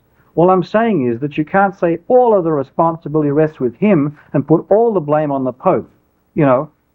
His teaching about faith and morals is sound. And when people don't obey that, this is a disastrous situation, but you can't put all of the blame for that on the Pope. As regards you're talking about your children, if they go to the local parish church, they'll lose the faith. Okay, well, there's other alternatives. There's homeschooling. A lot of people are doing that, and giving their own children the faith in their own home. But there are traditional chapels, the Indult chapels. But that's supposed to be the Catholic Church. That's his local Catholic Church that is run by the bishop who was John Paul's bishop. Sure, but doesn't mean to say that John Paul's not the Pope. But there are some. No, but Is there an emergency in the church? Sure, there's an emergency. Sure, there is. But I think that sincere Catholics can find even other sort of parishes where they can find the faith being preached. Father Ashley? Don't you think, though, too, that given that what is alleged to have happened with Pope John Paul II to make him not be the Pope has never happened before, that somehow or other the words of St. Robert Bellarmine then are true? That in practice also God hasn't allowed that to happen and would not allow it to happen? Well, if you want to believe that he is the Vicar of Christ on earth, and I would say that the overwhelming majority of people who attend our masses certainly believe he is the Pope. We're not creating a problem with that. We're not standing up and preaching as a dogma that he's not the Pope. You asked us our opinion. I gave my opinion. It's not something that we preach from the pulpit, but it's an opinion based upon an attempt to analyze and to find some theoretical explanation for the situation that's taken place in the church. Okay. But the simple, I think the question, and I think it's a very important question that people have to face, because sometimes we do get too much on the level of theory. The simple fact is that if you go to the parishes, for example, on Long Island, where Pat Kelly lives, you send your children to those schools, trained by the sisters they have or by the priests they have, your children will not come out Catholic. Whether the reigning Pope is responsible for that, though, it's another question. Father Perricone. Now, I have a lot being Father, I want to just complete. in relation to that same question, though, then, if you allege, say, that the present Pope is not the Pope because of this canon regarding communion to non-Catholics, baptized non-Catholics, would you say that Pius XII was not the reigning Pope? Because as Father Harrison pointed out earlier, he gave permission through the Holy Office for non-Catholics to receive communion. So would you say he's also not the successor of St. Peter? No, I would not. And I would not for two reasons. First of all, I don't believe Pius XII did it. But even if he did do it, he would have been guilty of a grave sin against the Blessed Sacrament. And being guilty of a grave sin against the Blessed Sacrament would not call into question his position at the Roman Pontiff. Yeah, but however, one second. However, that's a different case than the promulgation of universal law for the whole church. That is protected by the very nature of the Catholic Church as holy. In other words, a vicar of Christ, the Roman Pontiff, cannot promulgate laws for the universal church that are unholy or that are destructive of souls or that promote heresy and so forth. So in other words, it's an essentially different case, even if Pius XII did that. So the answer is... That is a law of the universal church. It's a decision of the Holy Office. It's a completely different case. No, it is a decision of a law of the universal church. That derogated from the 1970s. If he did say that, it derogated from the 1970 Code and became the universal. Count Capponi, though, mentioned that earlier, though, too, that it is then a universal law by the fact that the Pope promulgated it even through the Holy Office. But the Pope cannot do that. A Pope cannot change the essential nature of the Holy Eucharist. He cannot tell you that you can do things which are evil and sinful. Yeah, but then if that's the case, then you're saying that Pius XII... It's a mortal sin. Yeah, but then wouldn't you have to conclude that he wasn't the legitimate successor of St. Peter, because he's also in a state of heresy? Pius XII, I'm talking about. No, Pius XII did not make it a universal law. But the Count Capponi is saying he did make it the universal law by granting an exception. When there was the question in the evaluation of potency in marriage, there was an opposition between the Rota and the Holy Office. The Rota asked for the verum semen in the Conical Act, and the Holy Office decided, had for 300 years said, no, that is not necessary. Pope Paul VI concluded in favor of the Holy Office. That became the law of the universal church. Ed, did you have a question? Discussion about College of Cardinals, and I'm just wondering, are popes and College of Cardinals in unison or individually indefectible in any way? That's my first question. Could you repeat it again? Okay. We'll start with the count. Okay, my question is, are popes and colleges of cardinals in unison or individually indefectible?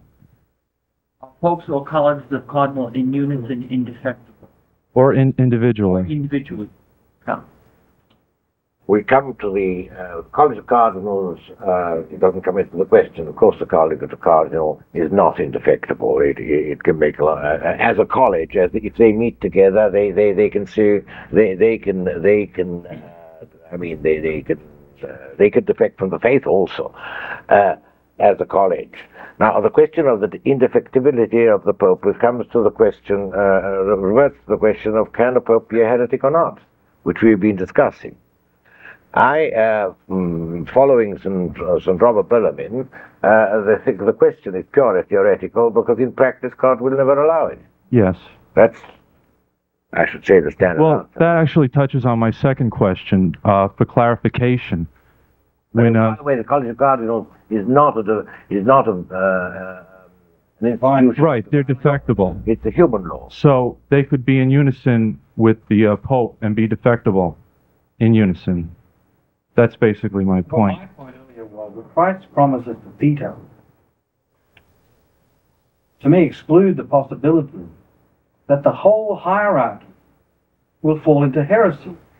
Now, he said, on this rock I will build my church. That rock didn't refer only to Peter as an individual. It meant a rock by its very nature is an enduring, subsisting, permanent, solid foundation. Okay, that's the whole point of the image. Doesn't mean this Pope or that Pope. It means the whole continuing succession of popes, the papacy as such. Now the point is, if we've got a situation where a Pope lapses into heresy, and in fact nobody in positions of responsibility like cardinals and bishops, nobody recognizes this, they're all into heresy as well, so they fail to elect immediately another true Pope to replace this hypothetically heretical Pope, then you have got a situation where it seems to me Christ's promises to Peter would have failed, because that the papacy, decade after decade, with simply no Pope there, and none of the cardinals and bishops recognizing this, what has happened to Christ's promise? That the papacy as such will remain up till the end. And this is the big problem I have with this. Right, the papacy will remain till the end, because it's a divinely instituted office. But it can be vacant for a certain amount of time. But back to the other question, and a point that you raised, when Christ said, "Thou art Peter, and upon this rock I will build my church." When did Peter actually take office and become the vicar of Christ? I mean, what I'm trying to say is, did you have a situation, Christ on earth and a Pope, when you actually had the true shepherd of the mystical body of Christ and a Pope? Could that be one and the same? I would say that the precise moment when Peter received jurisdiction as the first Pope would have been the day of Pentecost. This was the public promulgation. You say the church was born on Calvary with the blood and water that flowed from our Lord's side.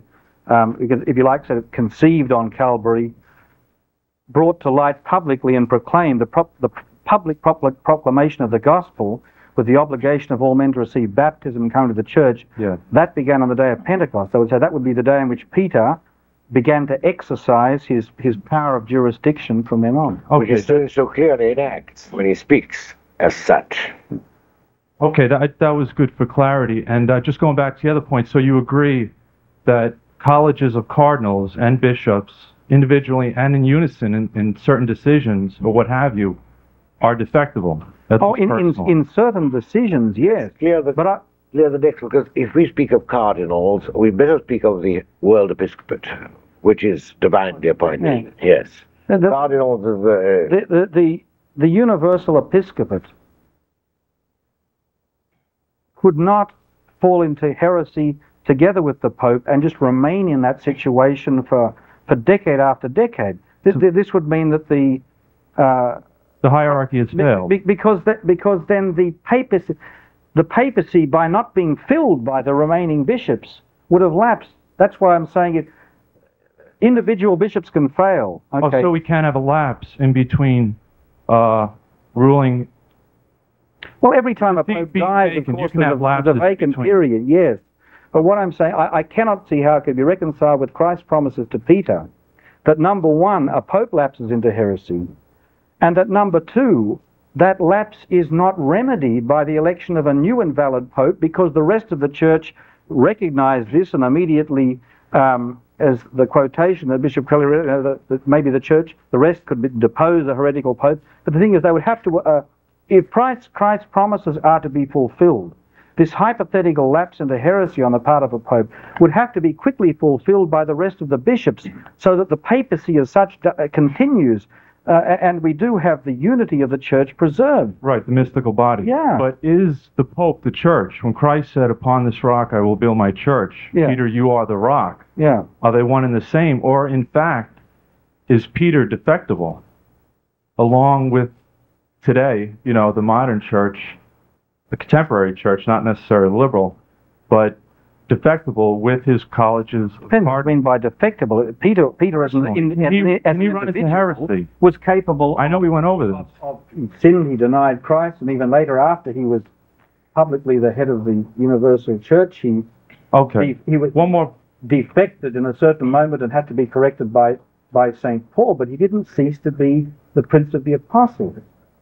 Okay, and this is my second question for clarity. When St. Bellarmine makes his distinctions, when he says that a pope can cease to be pope, that's grounded in Catholic truth. We all agree upon that. Then he makes a second distinction. Well, let me just finish my point. That's a speculation. It's not founded on Catholic truth. I'm not conceding that. Well, if St. Bellarmine had he never been born, we could know the defectibility of a pope and the infallibility of a pope. The theologians virtually universally taught that a pope could become a heretic and would cease to be pope. Okay, and that brings me to my... Make it Catholic truth. That was. Well, I'm just saying. Okay. That brings me to the distinction.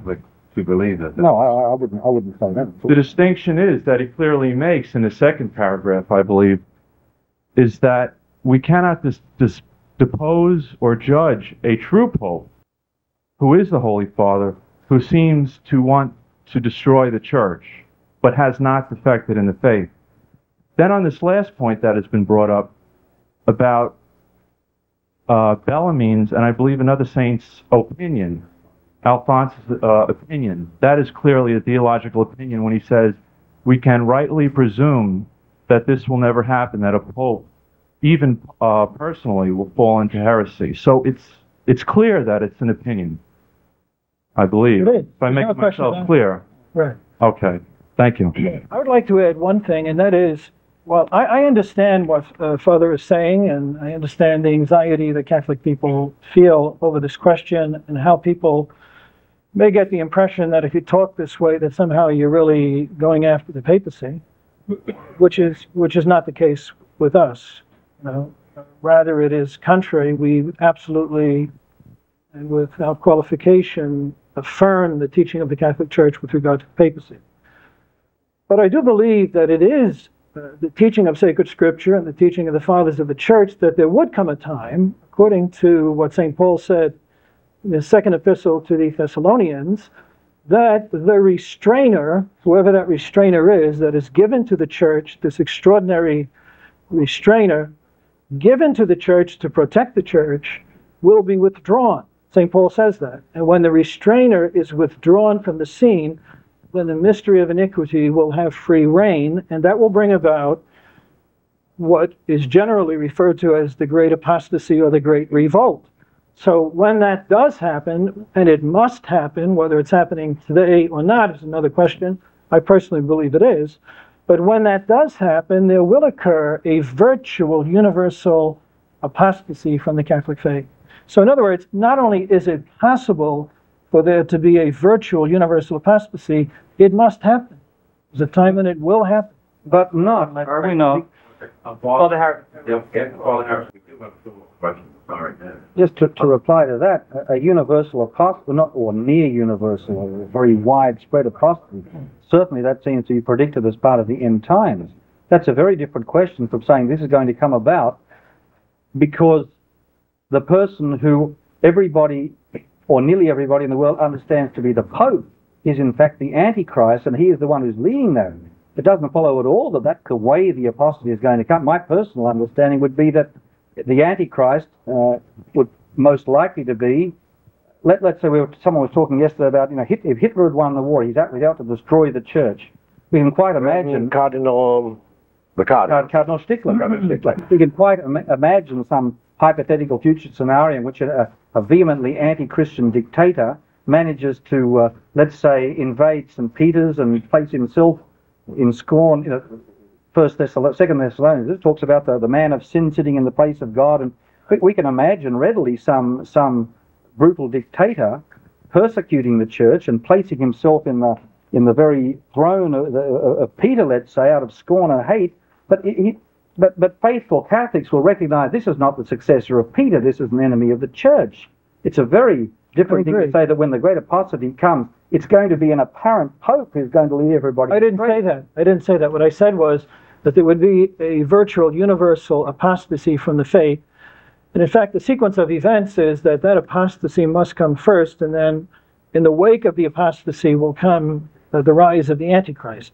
I'm not implying that there will not be a great and holy pope at some time in the near future. I'm just saying that it is not impossible in the time of the great apostasy to have a period where you do not have a valid pope for 10, 20, or 30 years, and that it's not contrary to Catholic teaching to suggest that such a thing might happen. It is also possible that there are bishops, members of the hierarchy in the world, who do not approve of such canons as we're speaking of, giving Holy Communion to non-Catholics. I also would like to state that the situation in the church varies very much from country to country. Obviously, in the West, secularism has taken hold of society, but that's not necessarily the fault of the church. Where Italy nowadays is no longer a Catholic country, it's not only the fault of the church, it's the fault of secularism as we understand it. And certainly the situation of the church in Italy isn't as bad as the situation, say, in North America. I suppose the situation of the church in the Philippines is much better, and Puerto Rico, much better than the situation in Italy. I don't know. The situation in Poland, I happen to have a Polish son-in-law, so I know hear something about it, is certainly not the situation of the church in the United States. So, I mean, one can't sort of say that there is a general disaster in the same way everywhere. No. Father Ashley? I can't help but think that we're still sort of skirting around the whole dogmatic definition of the First Vatican Council. I mean, when it said that there will be successors in this dogmatic definition in perpetuity in the See of Peter and the Diocese of Rome, doesn't that automatically, tell us that somehow or other you couldn't have such a long period of vacancy that after that period everybody has to guess, well, maybe this is the real pope or this, but somehow or other that's tied in with the indefectibility of the church too, isn't it?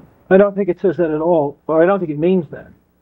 What? I don't think there's any implication that you can limit the time between popes to 3 years or 4 years or 5 years or 10 years. I don't think that's what that means. Yeah, The institution of the papacy obviously is an intrinsic part of the constitution of the church, and the indefectibility of the church guarantees that that institution will last to the end of time. But I don't think the First Vatican Council meant to say, or even accidentally did say, that you cannot have a time where you don't have a pope for 10, 20, or 30 years. How long That's reading into it. But how long could that last? Say it happened for 100 years. How would you recognize that this all of a sudden is the valid pope who's a pope? Where would it come from? Yeah, I agree that there has to be a continuity.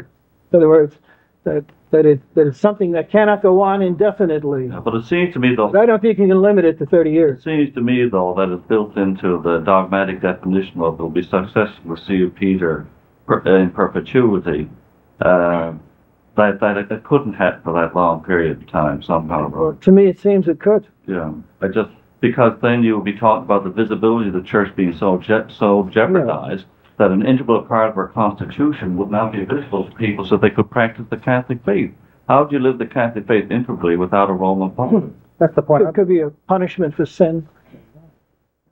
That's not a sufficient answer, though. I mean, Well, actually, it is. What did people do in Japan when there was no Roman Catholic clergy there? For 200 years, they continued to practice the faith as well as they could.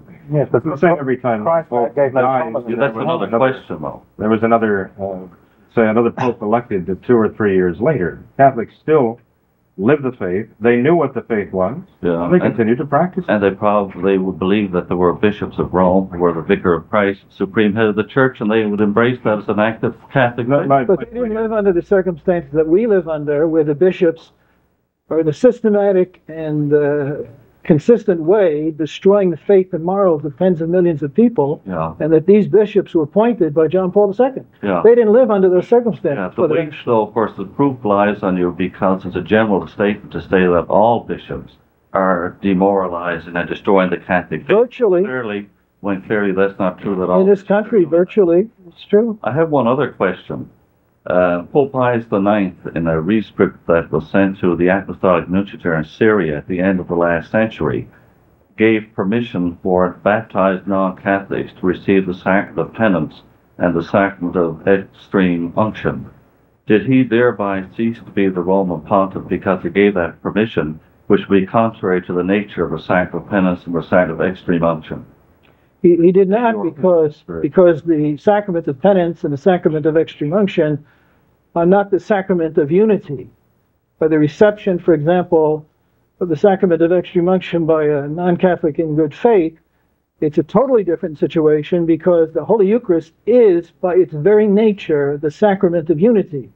It is unity with our Lord Jesus Christ, and that's why it requires faith and the state of grace, and it is unity with the mystical body of Christ.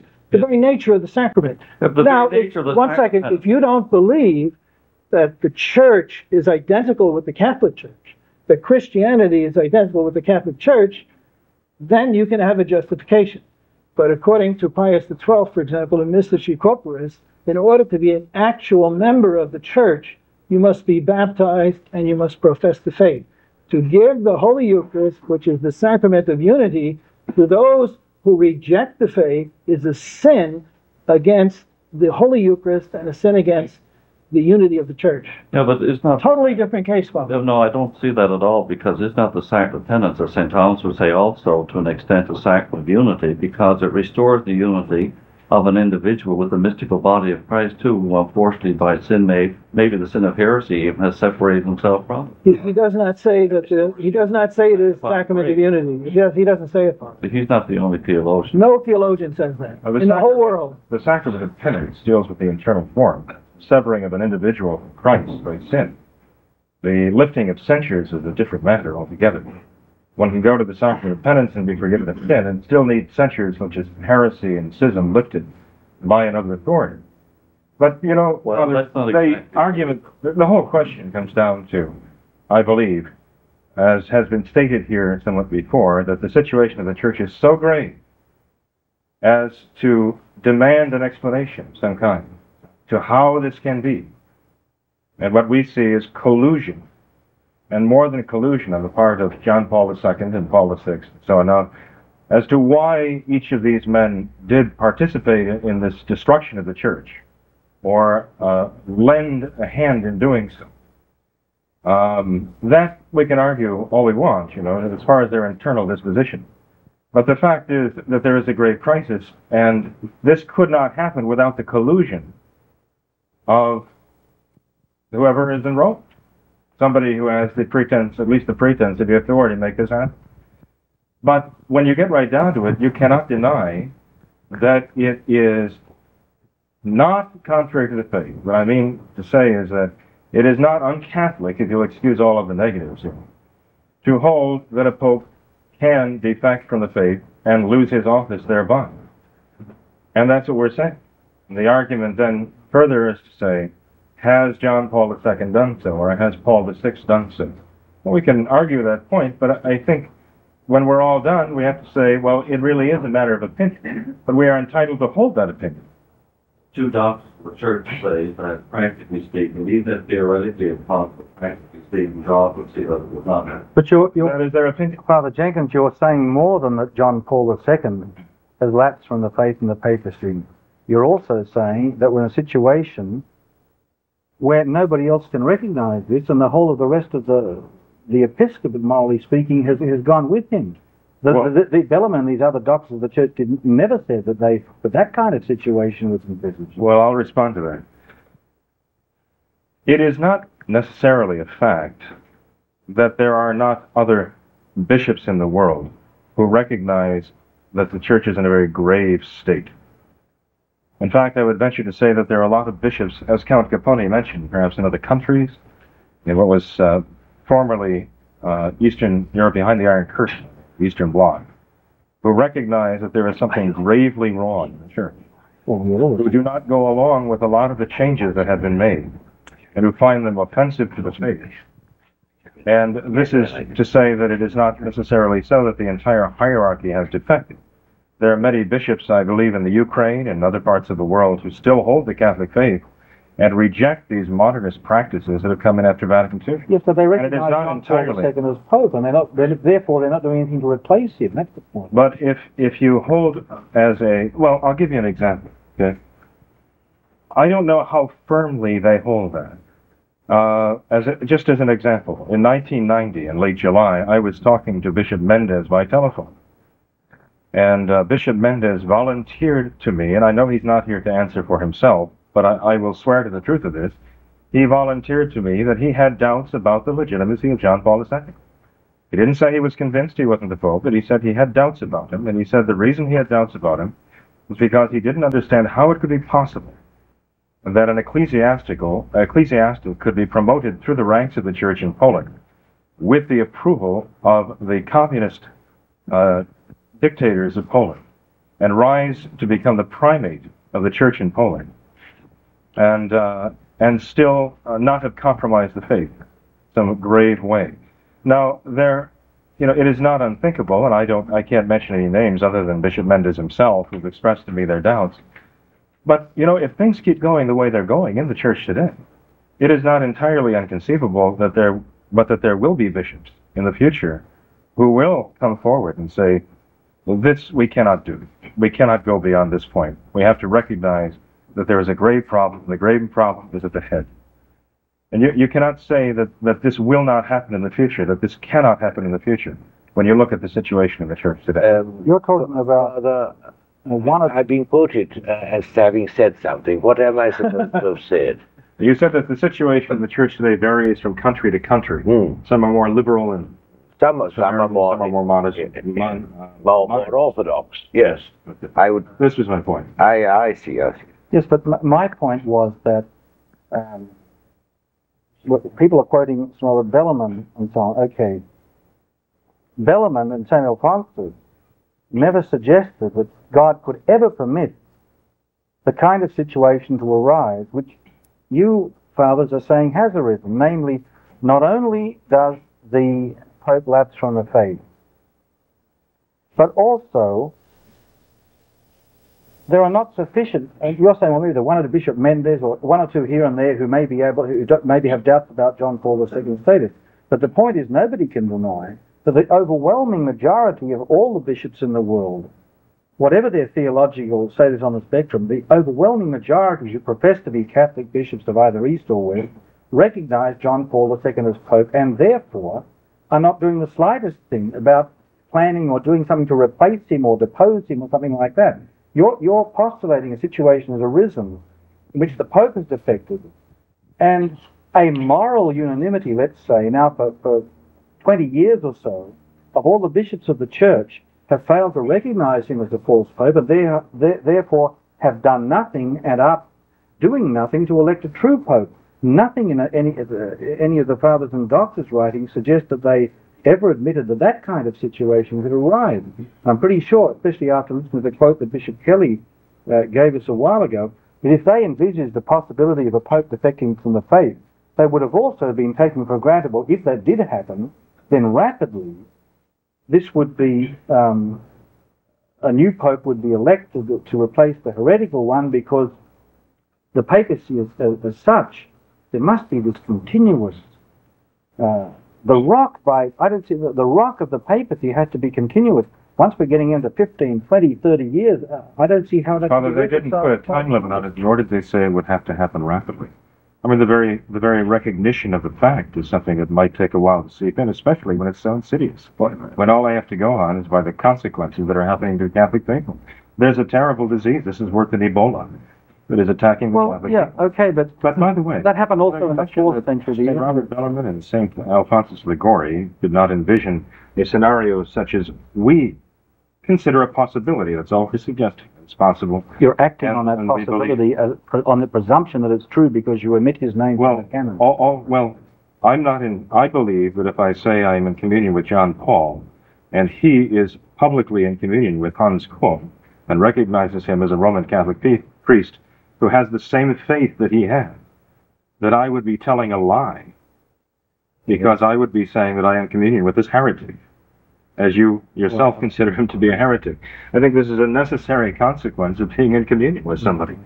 But regardless, who could say that St. Robert Bellarmine or St. Alphonsus Liguori could envision this happening to the church? Who could say that they would envision the church being in this condition today?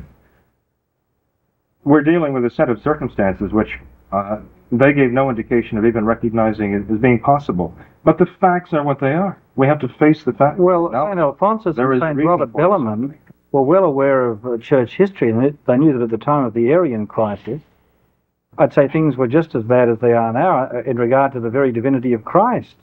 Count Capponi knows more about church history than I do. Perhaps you might like to comment, Count, about the previous disasters in the history of the church. This is not the first time we've had a grave emergency, and the Arian crisis being the most notable example. It's a very, very obvious example where the whole church defected, and Liberius, Pope Liberius,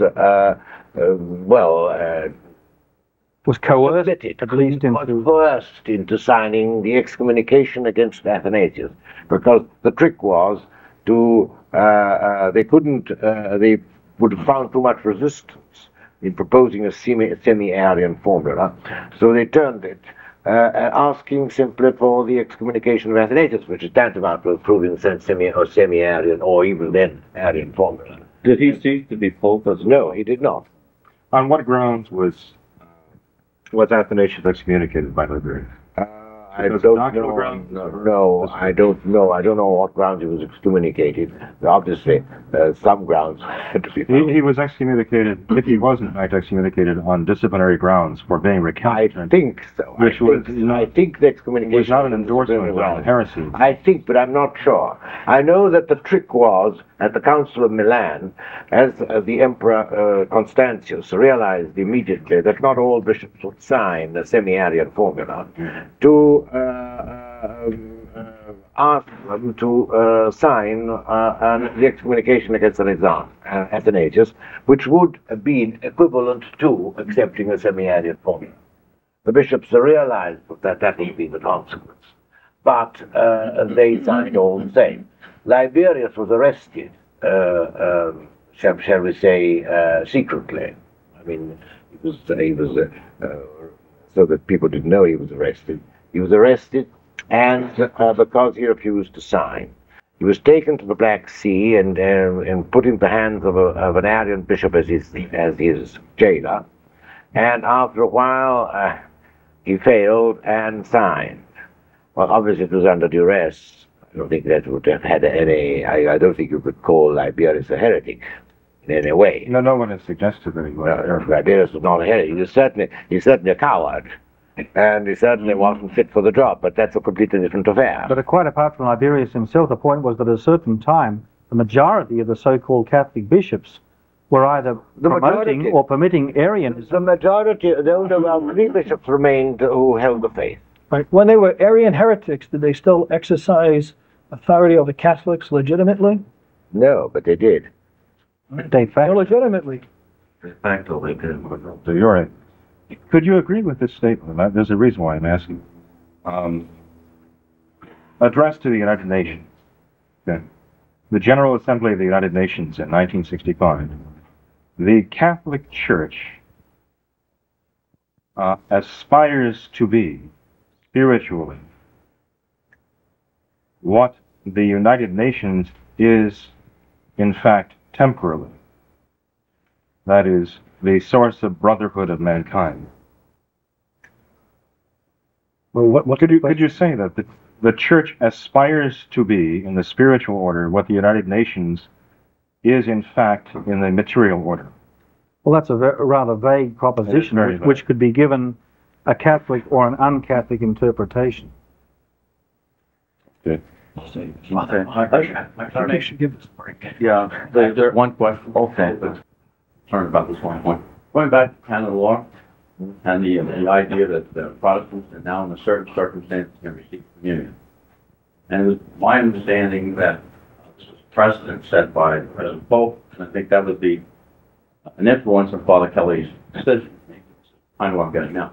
If it could be established that that's not so, that Pius XII, in fact, permitted this through the Holy Office, and what I understand from the Count, who has agreed, and the doctor now, in fact, it's one of the 3 judges in Rome. No. I'm one of the judges at the local tribunal in Rome. Okay, so what I'm We promoted you. someone in authority, I want to understand now, if this is true that Pius XII did this, that he in fact set the precedent, and if the Holy Office, if the Count is right, that would be universal, then we'd have to follow that you have to have a lot of problems with Pius XII. Well, I think before you start speculating, we should produce the document. Because we're speculating about something that may or may not have happened. I don't think it We're happened. drawing on hypothesis. The point is that if this document exists, so, and I understand that it does, but let's just, if it does, will that influence your decision-making in any way? It will influence my opinion of Pius XII. If Pius XII approved of sacrilege against the Blessed Sacrament, then he should be condemned for it. But if Pius XII approved of sacrilege against the Blessed Sacrament, I'm not going to say, therefore it's okay that John Paul II approves of sacrilege against the Blessed Sacrament. But In other words, it doesn't make the position of the code better, it makes the position of Pius XII worse, if in fact he did it, and I don't believe he did it. well, I In think, fact, I'm quite sure he did it. yeah, okay, well, there's a difference. But following your line, he would he would have ceased being Pope from that moment on. Only if it constituted the promulgation of universal law. But that is the universal law of the Church. Yeah, that's what Well, Father, what I- then otherwise the church is defectible. Well, no, Because if the church can promulgate universal law that is evil and destructive, the church is not holy. Well, that's the whole And question. if the church is not holy, she loses. no, I you know- no, I understand your premise. So what I I'm become saying- Buddhist tomorrow.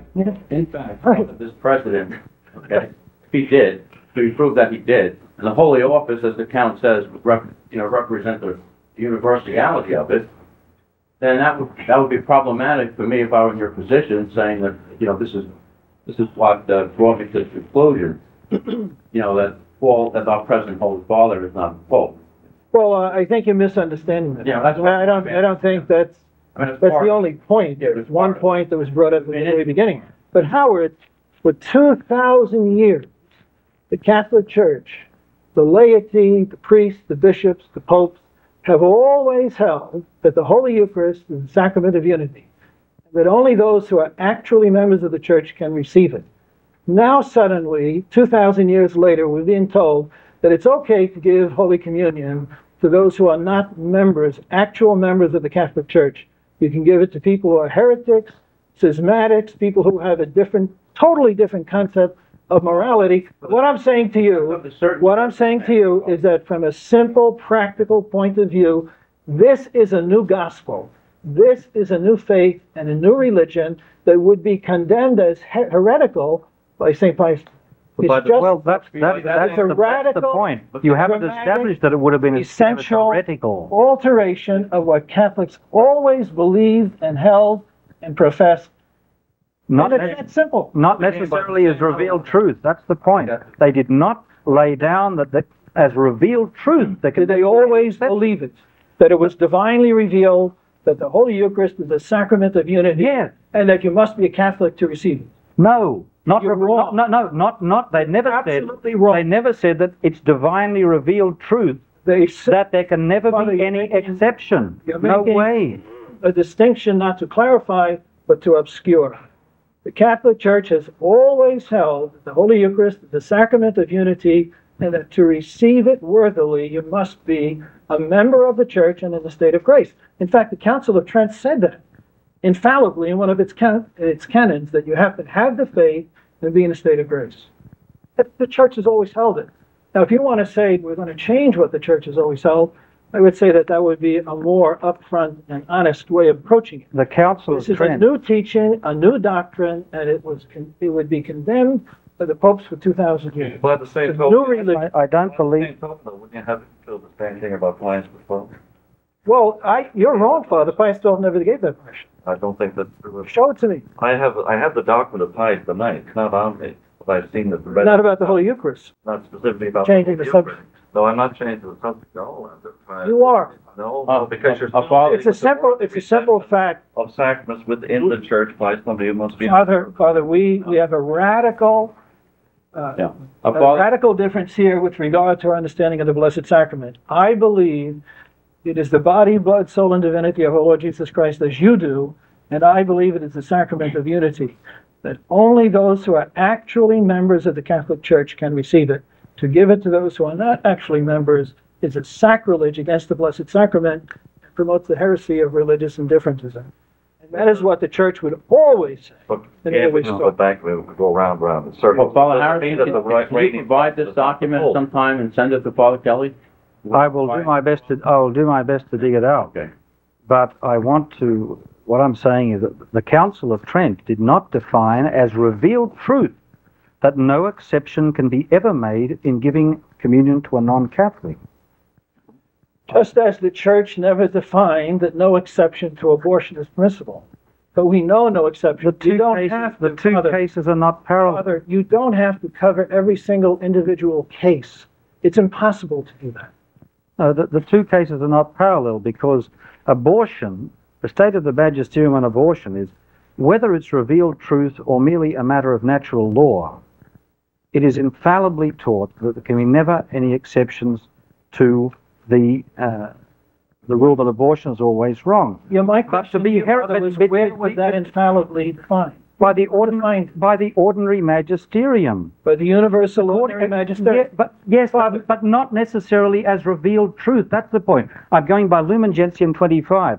When a moral unanimity of the bishops around the world teach in unity with the Roman Pontiff that such and such a doctrine is definitely to be held. It doesn't say to be held as revealed truth, it says to be held, then this is infallible. And that's clearly and obviously the case with regard to abortion. It's infallible church teaching by the ordinary magisterium. No exception. With no exceptions, but it's not necessarily defined as revealed truth. The point about being in heresy is that to be a heretic, you have to do more than deny something which is infallibly taught. It has to be infallibly taught as revealed truth. And this is the precise point which has not been laid down in regard to giving communion to non-Catholics. In other words, are you saying that it is not the infallible teaching of the Church, even assuming it's not divinely revealed, by the universal ordinary magisterium? Are you saying that it is not the teaching of the Church that the Holy Eucharist can only be given to Catholics? I prescind from that, and all I insist on is that it is not the teaching of the Catholic Church, and never has been, that it is revealed truth that no exception can ever be made in giving communion to a non-Catholic. That's all I insist on, and that is sufficient to exculpate John Paul II from the charge of being a heretic and therefore no true pope. And of course, it has been done in relation to abortion, sterilization, euthanasia. What has That's been what done? you're saying, but there's no exception. But the universal ordinary magisterium of the Church has made. Yes, absolutely. So there can be no exception on those things. Yeah. But because there's no exception on that, doesn't necessarily mean there's no. There can be no exception on a question like that, as in revealed truth. Disagree very profoundly. Well, that's the point. In 2,000 years, have we ever had a pope that was a persistent heretic? Does anybody else No. point to? We only had a Pope, Honorius I, who more or less agreed to a proposition by the Archbishop of Constantinople, the Patriarch, on the one will of Christ, and he agreed to it, and was condemned by the Third Council of Constantinople for having agreed to it, but he was already dead. But you couldn't really call Honorius I a formal heretic. He was condemned as aider and begetter of heresy, but not as heretic. Well, but he was excommunicated by the Church subsequent to his. He was anathemized by the Third Council of Constantinople. But in the formula of an anathemization, he was described. Now, Clark is making the point here that those conditions simply did not obtain at the time of the promulgation of the new rite of ordination, because even though they did remove a great many, very unfortunately and scandalously in my opinion, they did remove these prayers from the old ordinal that did express the sacrifice of the Mass and the sacrificial role of the priest very clearly. Nevertheless, they did retain some indicate, for instance, I pointed out to Michael Davies that in the new ordinal there is a model homily at the beginning of the ordinal which gives that the bishop should give in this or in other words, but it's a kind of a model homily to be given by the bishop during the ordination. In that model homily, it very clearly specifies the offering of the holy sacrifice of the Mass as the essential function of the ordained priest. So they at least left that in. And quite apart from that, you have the historical context of the new Catholic ordinal promulgated in 1968.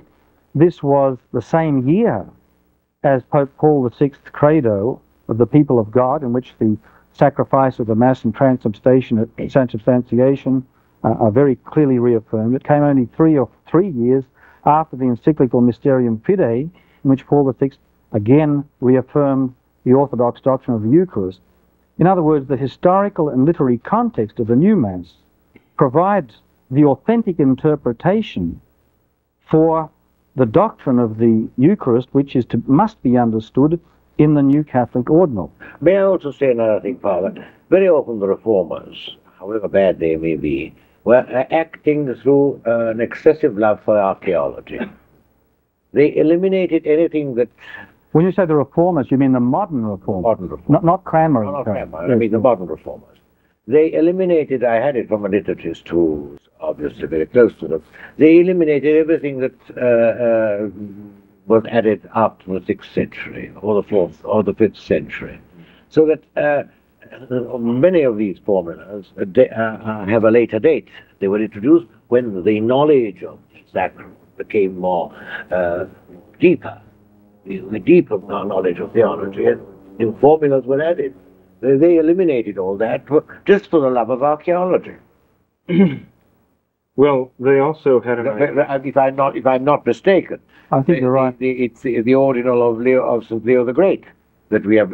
Yes, they wanted to, in some cases, go back to the ancient form just because they were ancient. Whether or not without taking into account the legitimate and fruitful developments in theology, which had added some new prayers in the course of time.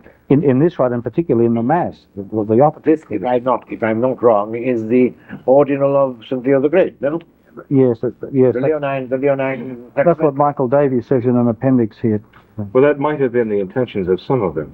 That was the stated intentions of some of them, but not all. But there were others. There were liturgists who said we want an ecumenical liturgy that would be open to everyone. And this is part of the problem. This is what they want. Yes, but I think the majority were archaeologists. That may be so, but the product is something that is not intrinsically Catholic. You know what you just said, Father? If we take the words of Father Clark here, who is a great authority, I acknowledge that. Is he actually admitting, therefore, that the new ordinal, because it is so pared down, is not intrinsically Catholic, that it does not have an intrinsic Catholic character, but it is only in the context of the larger picture that extraneously it must be interpreted in the Catholic sense? No, I don't think he's saying that at all, because the essential form within the new rite is practically the same as the essential form in the old rite, with the point you just raised a while ago, which doesn't seem to me very substantial at all. Practically speaking, it's with the exception of one word, ut, which was deleted from the new version. With the exception of that, it's exactly the same essential form as the traditional rite of Mass, which was certainly an intrinsically valid Catholic form for the ordination of a priest. So Clark is not saying in any way that the new rite is not intrinsically Catholic and needs to have a Catholic meaning extrinsically imposed on it. I understood that was actually what he said. No, he doesn't say that. He said it's unfortunate. It's called heterodox because of the context in which it was brought in. Well, if that is the only reason why it cannot be considered heterodox, what he's saying is that itself, it would be heterodox. I think he's taking for granted that the form itself is an intrinsically valid form because it's exactly the same, or practically the same as the preconciliar traditional one. He's simply answering the objection that because they remove many of these other prayers which are not part of the intrinsic form, that this somehow calls into question the validity of the rite. Because he's saying that there's no parallel between the reform of Cranmer and the reform of Paul VI, because the same conditions do not hold. He's not saying in any way that the rite itself are not intrinsically Catholic. Sounds to me like what he's saying is that there are real problems. The reason you cannot make the same judgment about the new rite as you made about the Anglican rite is because of the external context. I mean, otherwise what he says doesn't make any sense. No, that's not the case. He's not in any way calling in question that the rite itself is intrinsically a valid, the essential form of the sacrament is intrinsically valid and Catholic. How could he, when it's practically the same thing as the old one? He doesn't actually say anything about the form. But he doesn't say what you're attributing to either. No. No, because he is addressing one particular objection. He's saying, according to Davies' book, the first edition, the omission of these external forms, the omission of these external to the essential form, that is, the omission of these surrounding prayers expressing the sacrifice of the Mass, supposedly casts doubt on the validity of the rite. Now, Clark is simply saying the reason why Leo XIII used that argument in regard to Anglican orders was because, I mean, the thing is, not even the Anglican rite in itself, if you took it in isolation, it uses the word receive whatever it is for the office and work of a priest or a bishop, as the case may be. Leo XIII himself admitted that taken in isolation, in itself, even the form in the Anglican rite could be a valid form of ordination. And the reason it was not was because the word priest and the word bishop had to be understood in the light of the surrounding historical and literary context, which we know was specifically designed to exclude the Catholic notion of priest and bishop. And all Clark is saying here is that the reason Leo XIII gave for denying the validity of Anglican orders, there is no parallel with that in the new order. That's why he's emphasizing the question of these surrounding prayers, and he's not referring specifically to the essential form itself. But in no way is he casting doubt on the fact that the essential form itself is a Catholic one. Well, again, Father, we could discuss the interpretation of that for a long time, but it sounds as though he's saying that because the prayers were taken out, the charge could be made that this is a heterodox rite, and the reason why it should not be called heterodox is not because of the intrinsic nature of the rite, but because of the historical context. Yeah, that's what it seems. No, I think you're reading more into it than I is. Moving along from liturgy to canon law. The sacrament of matrimony and the marriage tribunals. It has been reported that among the followers of the Society of St. Pius X, some have erected their own marriage tribunals to investigate and presumably to judge situations where a previously married party is seeking to enter a new marriage. What authority would such a parallel tribunal have, either in reviewing a previously granted annulment or in granting a new one? None, no authority whatsoever. Any other views? Completely agree with that. Agreed, absolutely. In the past, that is before the Second Vatican Council, what has been the official position of the Church regarding the duties of a pastor towards someone who may have obtained an annulment either in error or through fraud? That's for the pastor to answer. But I would say that I was sure that that annulment had been obtained through false witnesses, false testimony. I was sure of it. I might, refuse the communion publicly to the person in question. That would cause a scandal. I might not know, it might not be known that it had been obtained falsely. I mean, those are all evaluations to be made by the pastor. Suppose an annulment is granted. One of the parties remarries in the church, let's say a perfectly innocent man or woman who naturally knows nothing about this. Years later, while this new union has been working successfully, maybe with several new children with the new union, years later it comes to light that there was fraud or some kind of illicit procedure in granting this annulment. Frankly, I'm not a specialist in canon law. I've never had to even confront that situation in pastoral practice. And since I didn't know that I was going to be involved in this 2 days ago, I've had no opportunity to research it. But, and so I can't give off the cuff like this what has been the traditional practice or policy of the church on a thing like that. But I do know, this is just an off the cuff opinion, that in certain cases, traditional moral theology has recognized there can be cases in which a confessor can leave somebody in ignorance. If there's an objective, leave someone in good faith when there is, if there's something objectively against the law of the church has been done, but if the confessor prudently judges that if this is revealed to the penitent, it could actually make the situation worse, that the person is not going to change from the situation that they're in. Or in some situations where traditional moral theology has said that you can leave a person sort of where ignorance is bliss, if they're in good faith now and they are in a situation where subjectively, at the moment they're innocent, where this woman she's been married in church, she has every reason to believe that she is in a perfectly valid and holy Catholic marriage.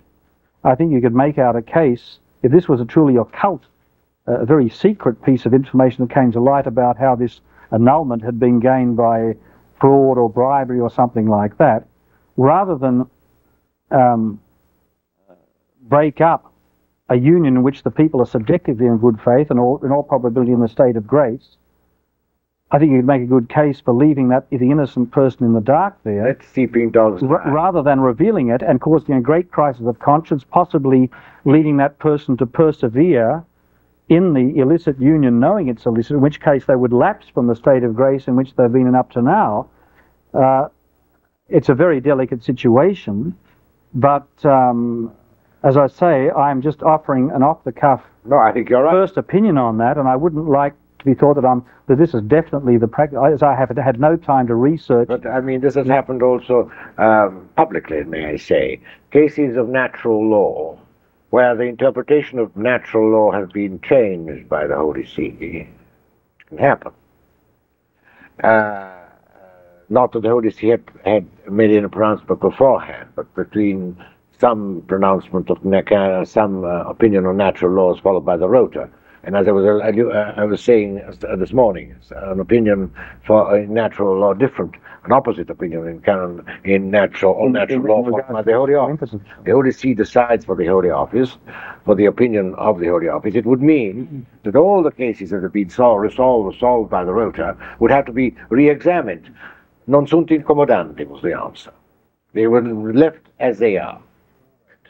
I do think that you're right, Father, that there are cases in which the traditional moral theologians would say that you can leave a person in good faith. Under certain circumstances, and I think each case would have to be judged individually. But I really think that the problem that we face in the practical order, the problem that we face, is that between 1968 and 1988, the number of annulments in the United States has increased 18,000% in the course of 20 years. So we face a lot of instances which people come forward and they claim, well, they do have it, the document of an annulment, and you begin to examine it and look at it, you determine that objectively speaking, from the point of view of the doctrinal teaching of the Church concerning the indissolubility of marriage, that there were no grounds for the annulment. Actually, that brings us to the next. Why don't they appeal to the rota? Soon get that righted. Well, generally speaking, the people want the annulment. Oh. In other words, so they go to where they But get it. the defender of the marriage bond is lacking, is defective in his duty. If an individual priest does not trust the decision rendered in an annulment process, can he oblige a couple to furnish documentation? No. He cannot. Jane? I disagree with that. The reason I disagree with it is because of the increase, the 18,000% increase between 68 and 88. Many of these annulments are quite evidently and quite clearly illegitimate annulments. There are people who are in valid marriages, consummated valid Christian marriages, have been in effect dissolved. What I hear you say. But who has the right to judge that? Right to trust. They absolutely do not have the right to trust the local tribunals in this country, in the United States. I would certainly say that. But They the have In fact, there was a I believe a Monsignor on the Brooklyn Tribunal who said there is no marriage that I cannot annul. Give it enough time. Give it enough time. I mean, yes, I know, but what authority? I quite agree with you. The case of America is a scandal in the universal church. We're all talking about it in Rome. I mean, it's a known fact. And the Rota, I don't say the Rota delights in saying no when the cases are brought to its attention, but I mean, that would not be pastoral nor charitable. But at least, I mean, the tendency is. But the question is, what authority does the individual pastor, what knowledge of canon law, of matrimonial law, and what authority does he have in rejudging the case? yeah, None I think whatsoever. that's true. I don't think it's a question of rejudging the case. I think it's a question of the blatant nonconformity to the teaching of the Catholic Church on annulments. Someone says, I was married in a Catholic ceremony, the marriage was consummated, and I went to the local tribunal and I got the marriage annulled because I was only 21 when I got married, for example, and therefore I did not have. There may be cases. There may be cases attested by periti, by expert witnesses, in which you can have cases of immaturity, even at 21. It depends on the case. It depends. I don't know if I can speak of the case I was entrusted with. The president of the tribunal in Florence called me and said, Avvocato Capponi, you're going to take this case on a legal aid basis. Now, you know perfectly well that if an advocate is called by the president of the tribunal and is asked to take a legal aid case, he cannot refuse. He can't say, no, I don't like the case. He has to accept. And I was faced with a case of immaturity of a girl 24. I was perplexed, but I did my duty. And we had the expert witness. I filed in my pleadings on the basis of the expert witness's report, and I won the case. And then I went to the psychiatrist, and I said, look here, I had this case, I won the case. It was a case of a girl who had been brought up in a very, what I would call one of the Catholic sects, one of these sort of rather, associations where they're all very holy and they're so holy that they lose all practical sense of reality. And I can't give you the name of the association, I can't give it to you. But she'd been given the facts of life, she was told what happened, but the first night was a disaster. She continued to vomit, to faint, heart attacks, all the gamut for 6 years, and serious danger of her health all through. And then the case came to court, and the analysis in the report of the expert witness was that she had been brought up in this unreal and rarefied atmosphere, and that she had the knowledge she had that really not penetrated into her, and therefore because she had been kept back, immature, you see. So I asked, apart from the specific case, I asked the psychiatrist, I said, why is it? Now, my question was very simple. Why is it that an illiterate shepherd of southern Italy of 150 years ago, at the age of 18, was mature enough to marry? And here I have a girl, 24, agreed that there was a special conditions, who is not capable because of immaturity. And he gave me this answer. He said, apart from permissiveness, which of course retards maturity, that's what parents don't realize when they give in. Every time they give in, they keep the child back. The other reason is that young people today are bombarded by, apart from the growing neurosis that is pervading all society, all Western society, they are bombarded by information. And until they assimilate that information, this huge amount of contradictory, very often contradictory information, they do not achieve maturity. The shepherd you mentioned had only 2 or 3 notions to assimilate. Once he'd assimilated that, psychologically he was mature. So there's every reason to accept such a conclusion. In other words, a pastor without a specialized knowledge of canon law and without juridical competence and I don't, psychology and psychiatry. Yeah, that kind of thing. I don't see how Bishop Kelly has the authority to look at the annulment papers and say, well, look, I'm not going to accept this, and such a person is, I mean, let's say 9 times out of 10 you may in fact be right that the annulment was wrongly granted, but the other 1 time out of 10 you won't be. But more important, where is the juridical competence to make a decision about that? I mean, I don't see that. It's not a question of juridical competence. It's a question of common sense and what the Church teaches. The Catholic Church teaches that a marriage, the Christian marriage is indissoluble, and if people dissolve marriage, in the case that the Count gave, it's a very complicated case. But ordinarily speaking, for example, I know cases where someone got married at the age of 20, and they later got an annulment. And I asked them, well, what was it? And they said, well, you know, I was immature. And the tribunal gave me an annulment because I was immature at the age of 20. Were there 2 expert witnesses, one for the starting the case and an official one who would then certify this? Were the expert witnesses, because another condition is that the expert witness should not have opinions contrary to Catholic theology and philosophy as to personal responsibility, etc., etc., etc., etc. Well, to my knowledge, there were not. There may have been, but I do know cases of annulments being granted on the request of one person, and the other person gets a notice in the mail, your marriage is annulled.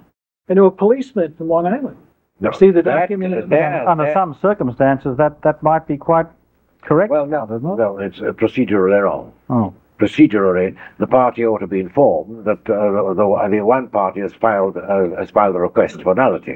The other party must be informed. But they can sometimes be granted an annulment even without testimony being heard of the other party. Well, the other party must be notified that the request has been filed. The other party must say if it agrees or not, and then is asked to come and give witness on the case.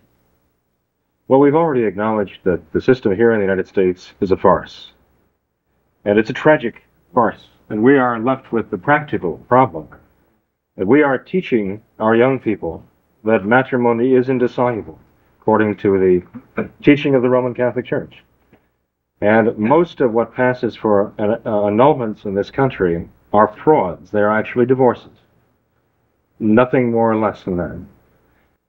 And we cannot overturn the universal law of the Church, which is that matrimony enjoys the favor of law, knowing that the vast majority of these annulments are frauds, and expect our young people to honor the indissolubility of the marriage bond. It is really a moral question more than a canonical question. We're thinking about the souls of the people involved. Yes, but you're caught between 2 fires. Back to the practical aspect of it is, in the cases we were talking about, Is the priest allowed to refuse the sacraments to either party in the married couple if he suspects that process may have been abused? No. My point of view, no. I don't think he, in my situation, what I would do, there's a couple who I suspect of having gained an annulment that was undue, I don't mean by fraud necessarily, but it was given on sufficient grounds, I would not feel competent to, even if I had strong suspicions that it wasn't correctly done, that was not my decision. It is not up to me to refuse communion to those people. The responsibility lies with the bishop of the tribunal who allows certain judges or advocates or officials there. It is not up to me to make that decision. I will give them communion if they are otherwise, disposed and fulfill the other conditions, even if I suspect that this was not a correctly given annulment, because it's not up to me to make that decision. And I'm responsible before God for a certain area of competence as a pastor in a parish with the souls committed to me. Other people are responsible before God, and especially the bishop, for the annulments that are granted. It's not up to me to make the decision to refuse communion to someone on the basis of a decision which I, as a simple pastor, have no competence to make. Would you? Father, what if there is I agree with you. perception among the people that this is a fraud, and that it would be scandalous for you to countenance this fraud? Would you still feel that you should bow to what you... I would, if people express that sense of scandal to me, I would explain what I've just explained here, that it may well be invalid, but that is not my decision to make. That is up to the bishop and his tribunal, and I have to give them the benefit of the doubt. When I've explained to the people that that's the way they should approach it too, that it is not up to them or to me to make a decision or a judgment as to whether A and B are truly married or not. That's up to the bishop and his tribunal. And you would not feel responsibility if you feared that this example might encourage other members of your flock to think that they could get annulments too, for other reasons that you also would find acceptable, and could come up with a procedurally wrong decision that would issue in what you think would be a wrong decision. If it did have that bad effect, that would not be my responsibility, because I am not the one who is competent to judge the validity of that marriage. But don't you think that is failing the people?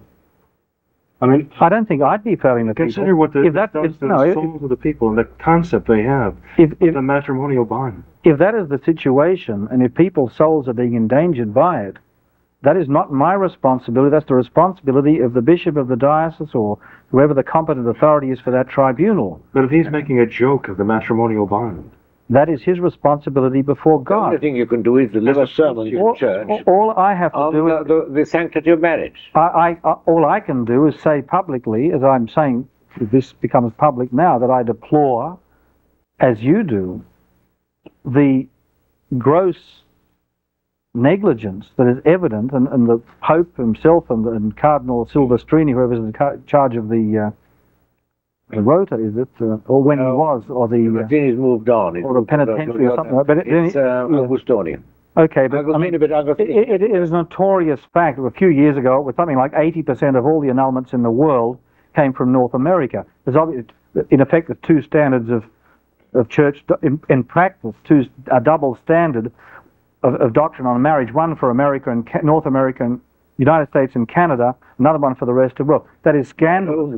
May I say also that there were cases coming from Italy, this side of the Atlantic, to get the annulity in the Brooklyn court. Right. I mean, I would say to my people that this is a scandalous situation. I deplore the fact that annulments are given out so easily. I would warn the people saying, do not feel confident that just because this tribunal gives you an annulment, that is necessarily going to be invalid before God. I would warn people along those lines if I realized that here I'm in a situation with all these nullities being given, but I would not feel competent to refuse any specific couple Holy Communion on the grounds that this is going beyond my competence, and if there is scandal being caused, I am not the cause of that scandal. I'd like to know if the Church ever canonized a priest for taking that course of action. Well, That may seem like an inordinate question, that's but nonetheless, I mean, when you look back to times of crisis, it seems, according to my limited knowledge of hagiography, that the Church has always canonized those who stood for the truths of the faith, the integrity of the sacraments, and not those who simply said, it's not my responsibility. That sounds like washing. the Church. No, it's not washing my hands of something. If I am not, in fact, and in church law, responsible for something, I'm in no way violating the will of God or the law of the Church by acting on that premise. I mean, would you washing? Just a minute, please. You're talking about washing my hands. That comes from Pontius Pilate. Pontius Pilate was the guy who did have competence to decide whether our Lord be put to death or not. And so when he washed his hands, that was a dereliction of duty on his part, because he was in fact the one legally competent to decide our Lord's death. The whole point of what I'm saying is that I'm not the one legally competent to decide whether a given couple, whose nullity may well be suspect, was in fact invalidly granted to them, and so that I have the authority to deny them Holy Communion. I'm not washing my hands. I do not have the competence to make that decision. We're talking about two different things here, actually. I realize that. We're talking about legal competence and moral responsibility. I'm looking at it from the standpoint of moral responsibility. I have a moral responsibility not to go beyond my juridical and legal competence in the Church. I don't see a conflict between those two things. Could I say two things? Number one is we both deplore the abuse of marriage we find in the world. Second thing I'd like to say is I should say more in this country than the rest of the world. Country, and I think we should end, because we're over time and we have to I would go. agree. Do you agree? Are there any questions from the audience? Take 5 minutes of questions. Take a limited number of questions. Sure. So questions, then maybe then a bit. Well, I came late, and from what I understand, my question might be I wanted to talk about the consecration of Bishop Kelly and the difference between validity and lucidity. But from what I understand, everyone recognizes that Bishop Kelly is in fact a validly consecrated bishop. I think that's true. At least that's what some of the voters are embracing. And everyone agrees to that. There's no objections to that. Whereas you might hold the consecration not legal, you accept that he is validly consecrated. I think that's so. Okay. I think some of us feel we don't have the confidence for that. But that has not been. Okay, then maybe I should ask my question. Sure. All right. I think we have to look at it, the validity of the consecration and whether it was legal or not. I would assume that most people there would say that it was not legal. A lot of people there would say that there's not an emergency in the church. If there's not an emergency in the church, then granted it is not legal. I can see that. However, for the validity, what you're saying, whoever does not accept the validity of Bishop Kelly, you're saying that Bishop Mendez was either senile or didn't know what he was doing, or was coerced by priests of the society. And that is a very, very brave thing to say. Is my assumption right, Mr. Howard? Correct. Well, for zoning. Yeah, right. I just wanted to make a comment about the proceedings thus far, and maybe it's a cliche, but I feel like it's looking glass, because I feel as if I'm in Wonderland. For the past 4 hours, we've heard essentially the Pope, probably not the Pope, dubious pontificate. We've heard that virtually all of the hierarchy has defected, which is why, of course, they don't recognize Father Jenkins, Kelly there was the Pope, and really not the Pope. We've heard that the priestly ordination right of dubious validity, apparently because the word book is not present. And finally, we've heard that upon their review of the documents of marriage tribunals, having heard the testimony, of course, having heard nothing from the expert witnesses or parties, they've decided that some of these annulments are independent. We've had 4 presumptions regarding matters of ecclesiology. Every one of these presumptions has been rendered. Are you addressing his question? I'm getting to this particular issue by first prefacing it by saying we've had 4 presumptions, and every one of them has been indulged against the validity. Now, when we get to the consecration of Bishop Kelly, apparently there's going to be one presumption in favorable. But the problem the rest of us have is that we weren't present at the consecration. We don't indulge in that presumption, although I believe that Bishop Kelly has said that what he's concerned, if there's a doubt as to the validity of the sacrament, he presumes the sacrament is invalid. I think we have the right to engage in, to indulge in that presumption of consecration. We have doubts about the validity. Based on the circumstances that I'm aware of. Are you speaking for yourself or? I'm talking about at least 5 or 6 people in the room who have investigated the matter and looked at. Okay, what is the transfer as far as let me just finish your comment.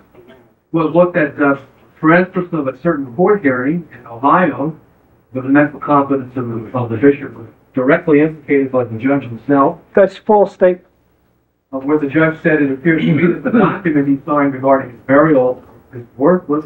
Do you acknowledge that's a false statement? No, I don't. The judge explicitly in his decision said, I do not give any credit to any testimony whether he was or was not competent. He explicitly said that. What you're saying now is not true. I'm telling you that the judge reviewed a document that Bishop Mendez signed regarding his burial, found it to be, in his opinion, maybe undue influence, maybe... He did not say that. That's not true. In any event, you are not telling the truth. Let me finish my comment. In any event, worthless because the signature was totally illegible and could not be relied upon. He said the document was worthless. Bishop's designation of the burial site. Did he say there was any question? No, you can't say these things when they're not true, Chris. Like, not true. The transcript to read and on record, have it in the next group. And he said the document was worthless. He could not rely upon the signature of the bishop because it was totally illegible. And he definitely expressed the judicial sentiment that it was the product of undue influence and lack of capacity. All I'm saying to you, Bishop Kelly, is you say you have doubts about the Pope himself. Yeah, but I don't tell lies. You indulge. Oh, well, I resent that, and I'll prove and tell him the truth in a moment. Well, you get the decision of the court. Fine, I will do that. Right. But what I'm saying is if you've indulged in presumptions against the vicar of Christ, against the hierarchy, against the validity of the decisions of marriage tribunals, you are certainly entitled to indulge in a presumption against the validity of your consecration, which I know for a fact occurred in a bedroom in San Diego, with no audio tape, Another lie. no videotape, no cooperation other than isolated photographs, and no witness was to testify except members of the Pius Defense Society and the bishop's secretary, who was implicated in the San Diego will contest, contesting the sudden change of the bishop's will to leave everything to your organization a month and a half before he died. So yes, we have the right to indulge in a presumption that your consecration is suspect. But you also have an obligation to be honest. I don't think you're being honest. Yeah, you're not being honest. I'm not judging transcript Go right ahead. now. I received the letter from Chris just shortly after the consecration. And that letter started off with, I know, I think this was the letter to Jenkins, if I'm not mistaken.